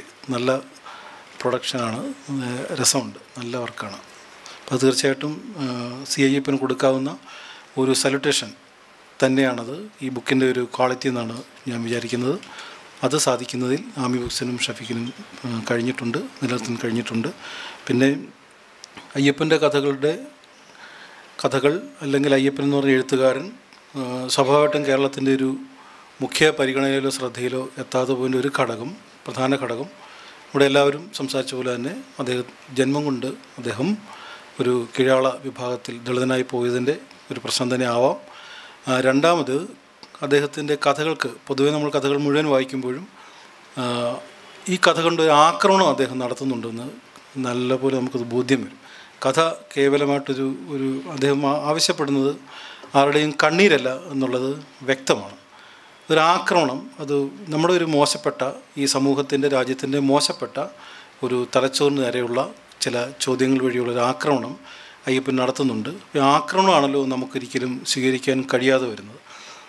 ജാതി വേണമെങ്കിൽ പറയാം, അല്ലെങ്കിൽ മതം വേണമെങ്കിൽ പറയാം, ഇത്തരം പ്രശ്നങ്ങൾ പറയാം. പക്ഷേ നമ്മളെ അറ്റാക്ക് ചെയ്യുന്ന രീതിയിൽ വ്യക്തിപരമായി എനിക്കും കൂടെ ബാധകമാകുന്ന രീതിയിലുള്ള ചില ചോദ്യങ്ങൾ അങ്ങനെ ആ ഭാഗത്ത് ഉണ്ടാകുമ്പോഴാണ് നമ്മളത് തിരസ്കരിക്കാനോ തമസ്കരിക്കാനോ ഒക്കെ ബോധപൂർവമോ അല്ലാതെയൊക്കെ ശ്രമിച്ചു പോകുന്നതും ഉള്ളതും ചരിത്രമുണ്ട്. ഇതിനെ തുടർന്ന് വേണമെങ്കിൽ ചേർത്ത് പറയാവുന്നത് 100 സിംഹാസനങ്ങൾ എന്ന കഥയാണ്. ജയമോഹൻ്റെ 100 സിംഹാസനങ്ങൾ എന്ന് പറയുന്ന കഥയാണ്. ആ കഥ വളരെ വ്യാപകമായ ശ്രദ്ധയിലേക്കും വലിയ ചർച്ചയിലേക്കും, വളരെ പെയ്യാണെങ്കിൽ പോലും വലിയ ചർച്ചയിലേക്കും കേരളത്തിൽ അത് പോയിട്ടുണ്ട്. അതിൽ സംഭവിക്കുന്ന ആ കഥ നമ്മളെല്ലാവരും വായിച്ചിട്ടുള്ളതാണ്. അതിൽ സംഭവിക്കുന്നൊരു കാര്യം, ഒരു വളരെ ഉന്നതമായ ജീവിതം ജീവിക്കാവുന്ന, ഭൗതികമായി വളരെ ഉന്നതമായ ജീവിതം ജീവിക്കാവുന്ന ഒരു മെച്ചപ്പെട്ട ഒരു ഉദ്യോഗത്തിലേക്ക് എത്തുന്ന ഒരു മനുഷ്യൻ വ്യക്തിപരമായി അദ്ദേഹത്തിനുണ്ടാകുന്നൊരു തകർച്ചയാണ് ആ നോവലെ പ്രതിപാദ്യ വിഷയം നമുക്കറിയാം. ആ നോവലിനെ പറ്റി സംസാരിക്കാമെന്നല്ല, എങ്കിൽ പോലും വ്യക്തിപരമായി ഇത്തരം ഉന്നതരായി മാറുന്ന മനുഷ്യർക്കുണ്ടാകുന്ന വ്യക്തിപരമായ തകർച്ചകൾ, അവരൊരു തകർച്ചയിലാണ്, അല്ലെങ്കിൽ മോശപ്പെട്ട ജീവിതത്തിലേക്ക് പോകുമ്പോൾ വീഴ്ചയെ ആഘോഷിക്കുക അല്ലെങ്കിൽ ചേർത്ത് പിടിക്കുക എന്ന് പറയുന്ന ഒരു സൂക്ഷ്മമായൊരു കാര്യം കൂടി ഇതിൻ്റെ പുറകിൽ പ്രവർത്തിക്കുന്നുണ്ട്. അയ്യപ്പൻ്റെ കഥകൾ അങ്ങനെ ആരുടെയെങ്കിലും വീഴ്ചയോ പോരായ്മയോ തോൽവിയോ അല്ല മുന്നോട്ട് വെക്കുന്നത്. അതുകൊണ്ടും കൂടിയായിരിക്കാം അദ്ദേഹത്തിൻ്റെ രചനകൾ ഉപേക്ഷിക്കപ്പെട്ട നിലയിലേക്ക് പോയതെന്നാണ് ഞാൻ വിചാരിക്കുന്നത്. ഇതിൻ്റെ മറ്റൊരു ഉദാഹരണം എന്ന് പറയുന്നത്, തമിഴിലടക്കമുള്ള വിവിധ ഭാഷകളിലെ ദളിത് എഴുത്തുകാർ കേരളത്തിൽ വരുമ്പോൾ, മാസികകളിൽ അവർ വരുമ്പോൾ അവർക്ക് കിട്ടുന്നൊരു വലിയ പരിഗണനയുണ്ട്. അത്തരം മാസികകളുടെയൊക്കെ മുഖചിത്രങ്ങൾ അവർ വരാറുമുണ്ട്. തമിഴിലെ പ്രധാനപ്പെട്ട പല എഴുത്തുകാരും വരുമ്പോഴൊക്കെ ചെയ്യാറുണ്ട്. ഇപ്പോൾ രേണുകുമാറിൻ്റെ ഒരു കവിത വന്നാൽ, അല്ലെങ്കിൽ ജോസഫിൻ്റെ ഒരു കവിത വന്നാൽ, മനോജിൻ്റെയോ ബിനു പള്ളിപ്പാടിൻ്റെയോ ഒക്കെ ഒരു കവിത വന്നാൽ അത്തരത്തിലുള്ളൊരു പരിഗണന കിട്ടാറില്ല. രേണുവിന് എന്താണ് പ്രത്യേകമായി ഈ സമൂഹത്തോട് പറയാനുള്ളത്, കവിതയ്ക്കപ്പുറം പറയാനുള്ളത് എന്നുള്ള കാര്യത്തിലൊരു അന്വേഷണവും ഈ ഇത്തരം പ്രസാധകർക്ക് നടത്താൻ താല്പര്യമില്ല. അങ്ങനെയാണ് അതിൻ്റെ ഒരു കിടപ്പ്. മറ്റേത് പ്രധാനപ്പെട്ട മുഖചിത്രമായിട്ടൊക്കെ തന്നെ വന്നിട്ട് ഒരുപക്ഷെ ഈ പദംപുറക്കി കരച്ചിലെന്ന് പറയുന്നവരുള്ള ദുഃഖങ്ങളും സങ്കടങ്ങളും പറയുന്നത്, വ്യത്യസ്തമായ ജീവിത സാഹചര്യങ്ങളുണ്ടാകുന്ന ദുഃഖങ്ങളും മറാത്തി എഴുത്തുകാരൊക്കെ വരുമ്പോഴൊക്കെ സംഭവിച്ചിട്ടുള്ളതാണ്. ദുഃഖങ്ങളും സങ്കടങ്ങളൊക്കെ പറയുന്നത് ഏറ്റെടുക്കാൻ വലിയ മത്സരമുണ്ട്. അത് ഞങ്ങളാണ് മുൻപ് അവതരിപ്പിക്കുന്ന രീതിയിൽ വെക്കാനുള്ള ഒരു ലക്ഷ്യം കൂടി, ഒരു മത്സരം കൂടി അവരുടെ ഭാഗത്തുണ്ടാകുന്നുണ്ട്. പക്ഷേ കൃത്യമായി ഈ രാഷ്ട്രീയമായി കാര്യങ്ങൾ പറയുന്ന ആ രീതിയിലേക്ക് ഒരുപക്ഷെ ഡെവലപ്പ് ചെയ്തിട്ടുള്ള മലയാളത്തിലെ ദലിത് എഴുത്തുകാരെയാണ്, അല്ലെങ്കിൽ ആ വിഭാഗത്തിൽ വരുന്ന എഴുത്തുകാരെയാണ് വേറൊരു രീതിയിൽ സംസ്കരിക്കാനുള്ള, ഒരുപക്ഷെ അവരുടെ ഒരു തുല്യതാവാദത്തെയാണ് നമ്മൾ നിരുത്സാഹപ്പെടുത്തുന്നത് എന്നുള്ളതാണ് പ്രധാനപ്പെട്ടൊരു കാര്യം. അതിൻ്റെ ഒരു ഭാഗം കൂടിയായിട്ടാവാം ഈ ഇദ്ദേഹത്തിൻ്റെ എഴുത്ത് വിസ്മൃതിയിലേക്ക് പോകുമെന്നാണ് ഞാൻ വിചാരിക്കുന്നത്. അതുപോലെ തന്നെ ഈ കഥ, ഇപ്പോൾ പുതിയ കാലത്ത് കഥയ്ക്കും നോവലിനും നമുക്ക് വലിയ പ്രാധാന്യം പ്രസാധകർ കൊടുക്കുന്നുണ്ട്, മാസികകൾ കൊടുക്കുന്നുണ്ട്, നമുക്കറിയാം. ഇത് ചെറുകഥകളടക്കം പുതിയത് വരുമ്പോഴും പ്രധാനപ്പെട്ടൊരു കാര്യമാണ്. ഈ ലാസർഷൻ്റെ അടക്കമുള്ള കഥകൾ നമ്മൾ കാണുന്നുണ്ട്. അപ്പോൾ ഇതിലൊക്കെ എഴുത്തുകാർക്ക് വലിയ പ്രാധാന്യം കവറിലടക്കം കിട്ടുന്നുണ്ട്. പക്ഷേ മുമ്പേ പറഞ്ഞ പോലെ ഈ ഒരു കവിത, ഈ പ്രധാനമായിട്ടും രാഷ്ട്രീയ പ്രശ്നം കേരളത്തിൽ ഏറ്റവും കൂടുതൽ സാഹിത്യ മേഖലയിൽ സജീവമായിട്ട് ചർച്ച ചെയ്തതും കവിതയിലാണ് അതിൻ്റെ ഒരു തുല്യത സ്ഥാപിക്കപ്പെട്ടതും കവിതയിലാണെന്ന് നമുക്കറിയാം. അപ്പം അതുകൊണ്ട് തന്നെ കവിത ഒരുപക്ഷെ ഉപേക്ഷിച്ച രീതിയിലാവുകയും പകരം ഇത്തരത്തിലുള്ള കഥ, നോവൽ തുടങ്ങിയ ഇതിന് കൂടുതൽ പ്രാധാന്യം, ആവശ്യത്തിൽ കൂടുതൽ പ്രാധാന്യം കൊടുക്കുന്നതായിട്ടൊരു കവി എന്നുള്ളതിൽ ഞാനങ്ങനെ പറയാൻ തെറ്റൊന്നുമില്ല. അങ്ങനെ തന്നെ നിരീക്ഷിക്കാനാണ് എനിക്ക് ഇഷ്ടം. ഏതായാലും അങ്ങനെ കിട്ടുന്ന ഒരു പ്രാധാന്യത്തിൽ പോലും, ആ പ്രാധാന്യത്തിൻ്റെ ഘട്ടത്തിൽ പോലും ഈ കഥ എഴുതുന്നവരും നോവൽ എഴുതുന്നവരൊക്കെ ഈ വിഭാഗത്തിൽ നിന്ന് തീരെ കുറവാണെന്നുള്ളത് കൂടി സൂചിപ്പിക്കുന്നുണ്ട് അയ്യപ്പൻ്റെ ഈ തിരിച്ചുവരവെന്നാണ് ഞാൻ വിചാരിക്കുന്നത്. ഇതൊരു പക്ഷേ അംബേദ്കർ തിരിച്ചു വന്നു പറയുന്ന പോലെ തന്നെ അതിൻ്റെ ഒരു മിനിയേച്ചറായിട്ട് തന്നെ നോക്കിക്കാണാൻ ഞാൻ വിചാരിക്കുന്നുണ്ട്.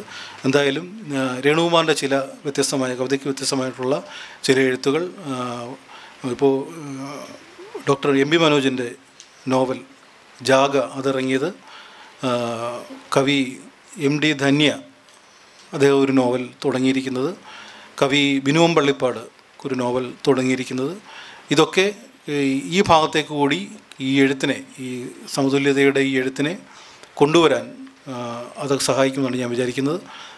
അതുകൊണ്ട് തന്നെ മറ്റുള്ള എല്ലാ എഴുത്തുകാർക്കും, ഈ പുതിയ കാലത്ത് അയ്യപ്പനെ വായിക്കുന്ന, അയ്യപ്പനെ ശ്രദ്ധിക്കുന്ന മുഴുവൻ എഴുത്തുകാർക്കും, അല്ലെങ്കിൽ ഈ അക്ഷര പ്രവർത്തകർക്കും ഈ ബോധപൂർവം തന്നെ കഥയിലേക്കും നോവലിലേക്കുമൊക്കെ കടക്കാനുള്ള ഉത്തരവാദിത്വം കൂടി ഉണ്ട് എന്നാണ് അയ്യപ്പൻ വീണ്ടും നമ്മുടെ പറയുന്നത് ഞാൻ വിചാരിക്കുന്നു.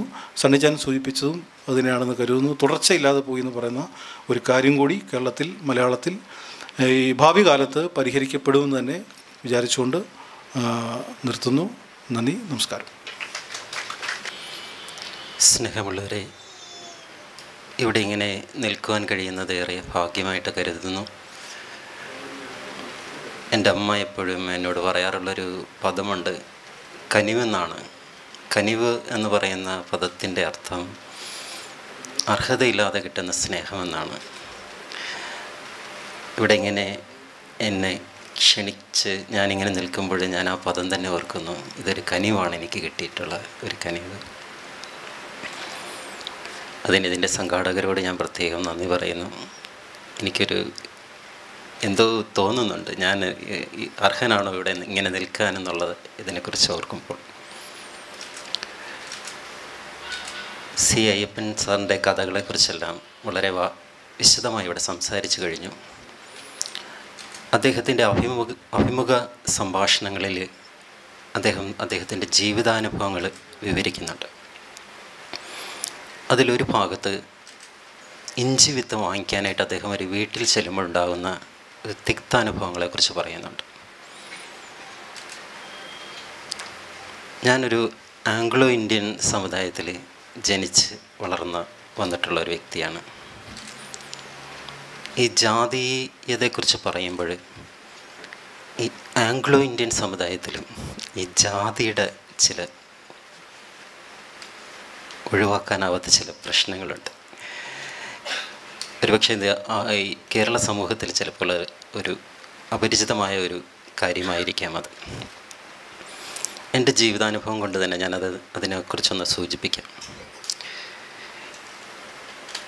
ഞാൻ സ്കൂളിലൊക്കെ പഠിക്കുന്ന ഒരു സമയത്ത് എൻ്റെ ജീവിതത്തിൽ ഉണ്ടാകുന്ന ആദ്യത്തെ ഒരു ജാതി സംബന്ധമായിട്ടുള്ളൊരു വേദനയാണ് ഞാൻ ആദ്യം പറയുന്നത്. എൻ്റെ തന്നെ ഒരു കസിൻ, ഒരു സഹോദരിക്ക് BSc ബോട്ടണിക്ക് പഠിക്കുക അങ്ങനെ എന്തോന്ന് തോന്നുന്നു. അപ്പോൾ അവൾക്ക് ഈ കീറി മുറിച്ച് പഠിക്കാൻ പാറ്റയെ വേണമെന്ന് പറഞ്ഞു. എനിക്ക് പാറ്റയെ പിടിക്കാൻ പേടിയില്ലെന്ന് അവൾക്കറിയാം.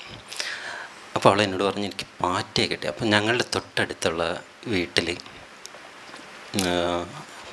നിലവറയും പത്തായും ഒക്കെ ഉള്ളൊരു വലിയ വീടാണ്. അപ്പോൾ ആ വീടിൻ്റെ ഏറ്റവും താഴെയായിട്ട് ഒരു വലിയ മുറിയുണ്ട്. ഞങ്ങൾ ആരും അറിയാതെ അതിൻ്റെ ഉള്ളിൽ ഞാനും ആ വീട്ടിലെ പയ്യനും കൂടെ ഒരു പ്രാവശ്യം കയറിയിട്ടുണ്ട്.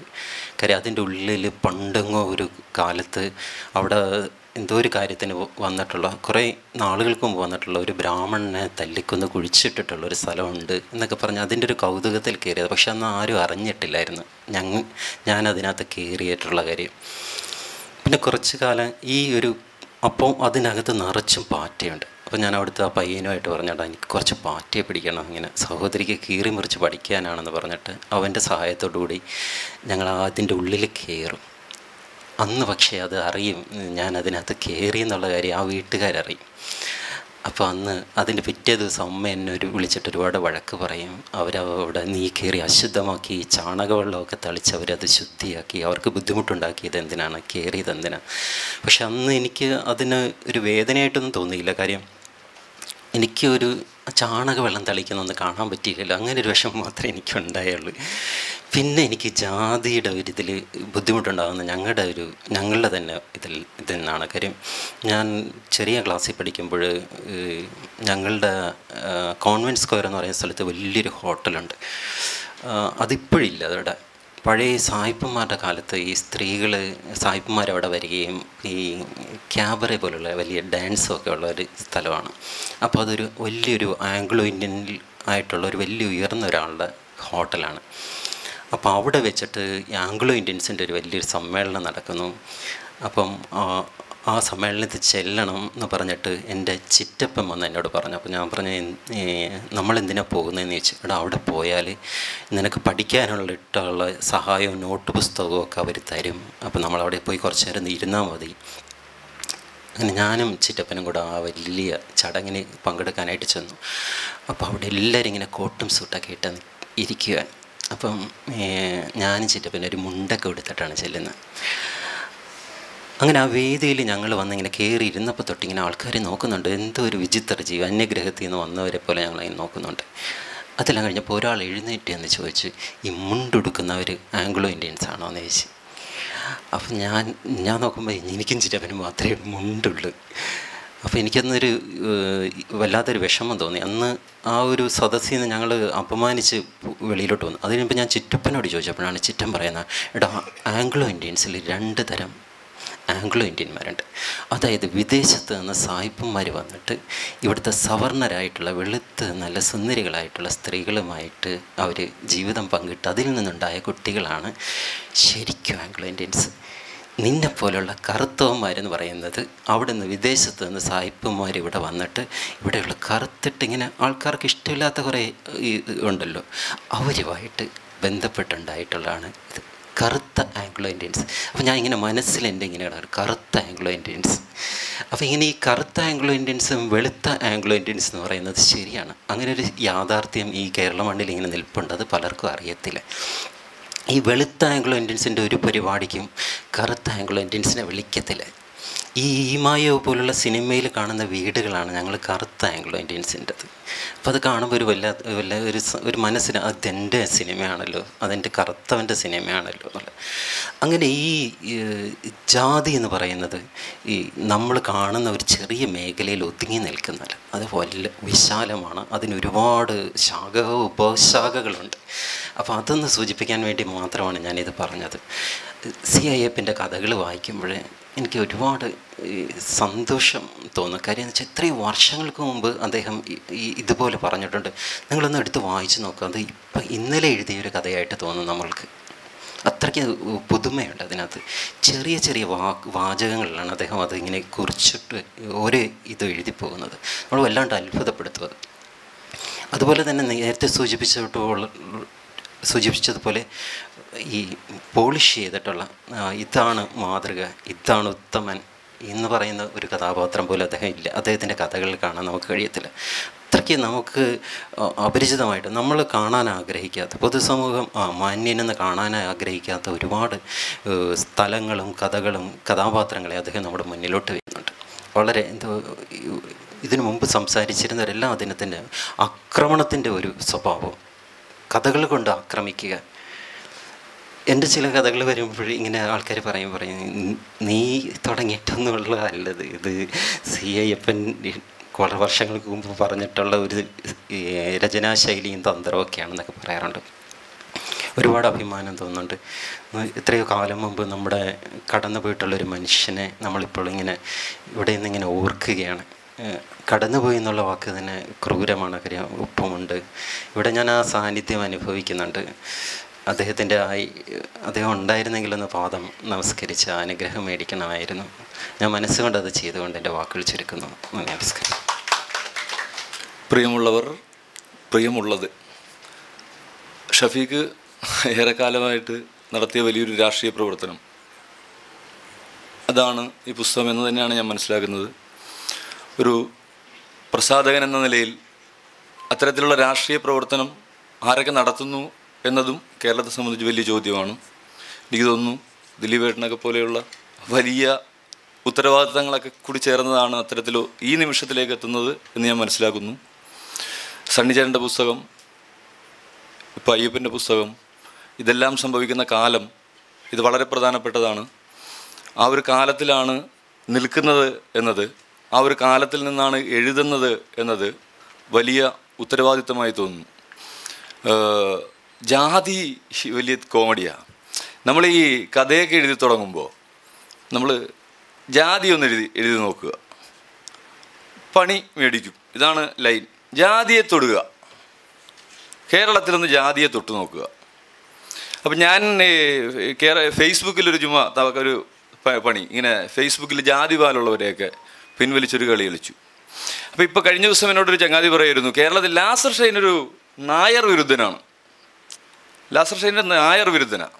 അപ്പം നമ്മൾ ജാതിയെ എവിടെയെങ്കിലും ചെന്ന് തൊട്ടു നോക്കുക. ജാതിയെ തൊടുവാൻ നമ്മൾ ശ്രമിക്കുന്ന സ്ഥലങ്ങളിൽ നമ്മളെ ഏത് വിധത്തിലാണ് ഇവർ കൈകാര്യം ചെയ്യുന്നത് എന്നത് അറിഞ്ഞുകൊണ്ട് അതിനെ തൊടാൻ ശ്രമിക്കുക എന്നത് വളരെ വലിയ വലിയ രാഷ്ട്രീയ പ്രവർത്തനമായി തോന്നുന്നു. വട്ടിപ്പുല്ല് മുളപ്പിക്കും എന്നത് ഒരു ഭീഷണിയാണോ അല്ലെങ്കിൽ ഒരു മുദ്രാവാക്യമാണോ, അതെന്ത് തന്നെയായാലും അത് അതേ അർത്ഥത്തിൽ അതേ ഭാഷയിൽ അയ്യപ്പൻ്റെ കഥകളിലുണ്ട് എന്നത് വളരെ പ്രധാനപ്പെട്ടൊരു കൃത്യമായി തോന്നുന്നു. ഇപ്പോൾ സണ്ണിച്ചേട്ടൻ പറയുകയായിരുന്നു അദ്ദേഹത്തിൻ്റെ രീതികൾ. ഞാൻ വളരെ ആദ്യകാലത്തിൽ തന്നെ, എൻ്റെ കോളേജ് കാലത്തിൽ തന്നെ എനിക്ക് സംഭവിച്ചൊരു നല്ലൊരു കാര്യമായി എനിക്ക് തോന്നി. ഞാൻ കല്ലറയിലെത്തി എന്നതാണ്. ഞാൻ കല്ലറയിൽ ചെന്നു. അപ്പോൾ അത് ആകസ്മികമായാണ് കല്ലറയിലെത്തുന്നത്. അവിടെ ചെല്ലുമ്പോൾ അവിടെ സണ്ണിച്ചേട്ടനുണ്ട്, ഞാൻ സാമേട്ടൻ്റെ കൂടെയാണ് അവിടെ എത്തുന്നത്. ഞാൻ പറയുന്നത് ഇത് എന്നെ സംബന്ധിച്ച് ഈ പറയുന്ന വട്ടിപ്പുല്ല് മുളപ്പിക്കും എന്ന് പറയുന്ന അത് ആ ഒരു കാര്യം കിട്ടാൻ അത്തരത്തിലുള്ള സാന്നിധ്യങ്ങൾ സഹായിച്ചിട്ടുണ്ട്. പക്ഷെ എനിക്ക് തോന്നുന്നു ഇപ്പോൾ അയ്യപ്പൻ ഈ പുസ്തകം എങ്ങനെയാണ് മറച്ചു വയ്ക്കപ്പെട്ടത്, എത്ര കാലമാണ് മറച്ചു വയ്ക്കപ്പെട്ടത്? ഞാൻ ഇന്നലെ DC ബുക്സിൽ ചെന്നപ്പോൾ ദീപാ നിശാന്തിൻ്റെ പുസ്തകം 30-ാം പതിപ്പ്, ദീപാ നിശാന്തിൻ്റെ പുസ്തകത്തിനൊക്കെ 30-ാം പതിപ്പ് ഉണ്ടാകുന്ന ഒരു കാലത്ത് ഒരു ലോകത്തിൽ അല്ലെങ്കിൽ ഒരു മലയാളത്തിൽ ഇപ്പോൾ ലാസർ ഷൈൻ എന്നൊക്കെ പറയുന്ന വെറുതെ ഒരു മാതൃഭൂമിയിൽ കവറൊക്കെ അടിച്ചു വരുമ്പോൾ അടുത്ത പുസ്തകം വേണമെന്ന് പറഞ്ഞപ്പോൾ വീട്ടിൽ കുറിപ്പ് വന്നിട്ടുണ്ട്. ഇപ്പോൾ മറ്റേ ഇത് അടുത്ത പുസ്തകം വേണം. ഇങ്ങനെയുള്ളൊരു കാലത്ത് എങ്ങനെയാണ് അയ്യപ്പൻ ഇങ്ങനെ മറച്ചു വയ്ക്കപ്പെടുക എന്നത്, അതിലെ ജാതി അദ്ദേഹം പട്ടിപ്പുല്ല് മുളപ്പിക്കുമെന്ന് അത്രമാത്രം ശക്തമായ ഭാഷയിൽ പറഞ്ഞിട്ടുള്ളത് കൊണ്ട് തന്നെയാണ് എന്ന് മനസ്സിലാക്കുന്നു. ഞാൻ പുതിയ കഥ ഇങ്ങനെ എഴുതി തുടങ്ങി. പണ്ടൊരു രാജ്യത്ത് കോഴി എന്ന നായരും പെരുത്തി എന്ന പുലയനും ഉണ്ടായിരുന്നു എന്ന് തന്നെയാണ് ഞാൻ അടുത്ത കഥ എഴുതി തുടങ്ങിയത്. നന്ദി. ഈ വേദിയിൽ നിൽക്കുന്നത് വലിയ രാഷ്ട്രീയ പ്രവർത്തനമായി തോന്നുന്നു. ഈ വേദിയിൽ അത്രമാത്രം വലിയ രാഷ്ട്രീയ പ്രവർത്തനമാണ്. കാരണം ഒരു ദളിത് ഹർത്താലിന് ഇപ്പുറമാണ് ഈ വേദി എന്നത്. നന്ദി.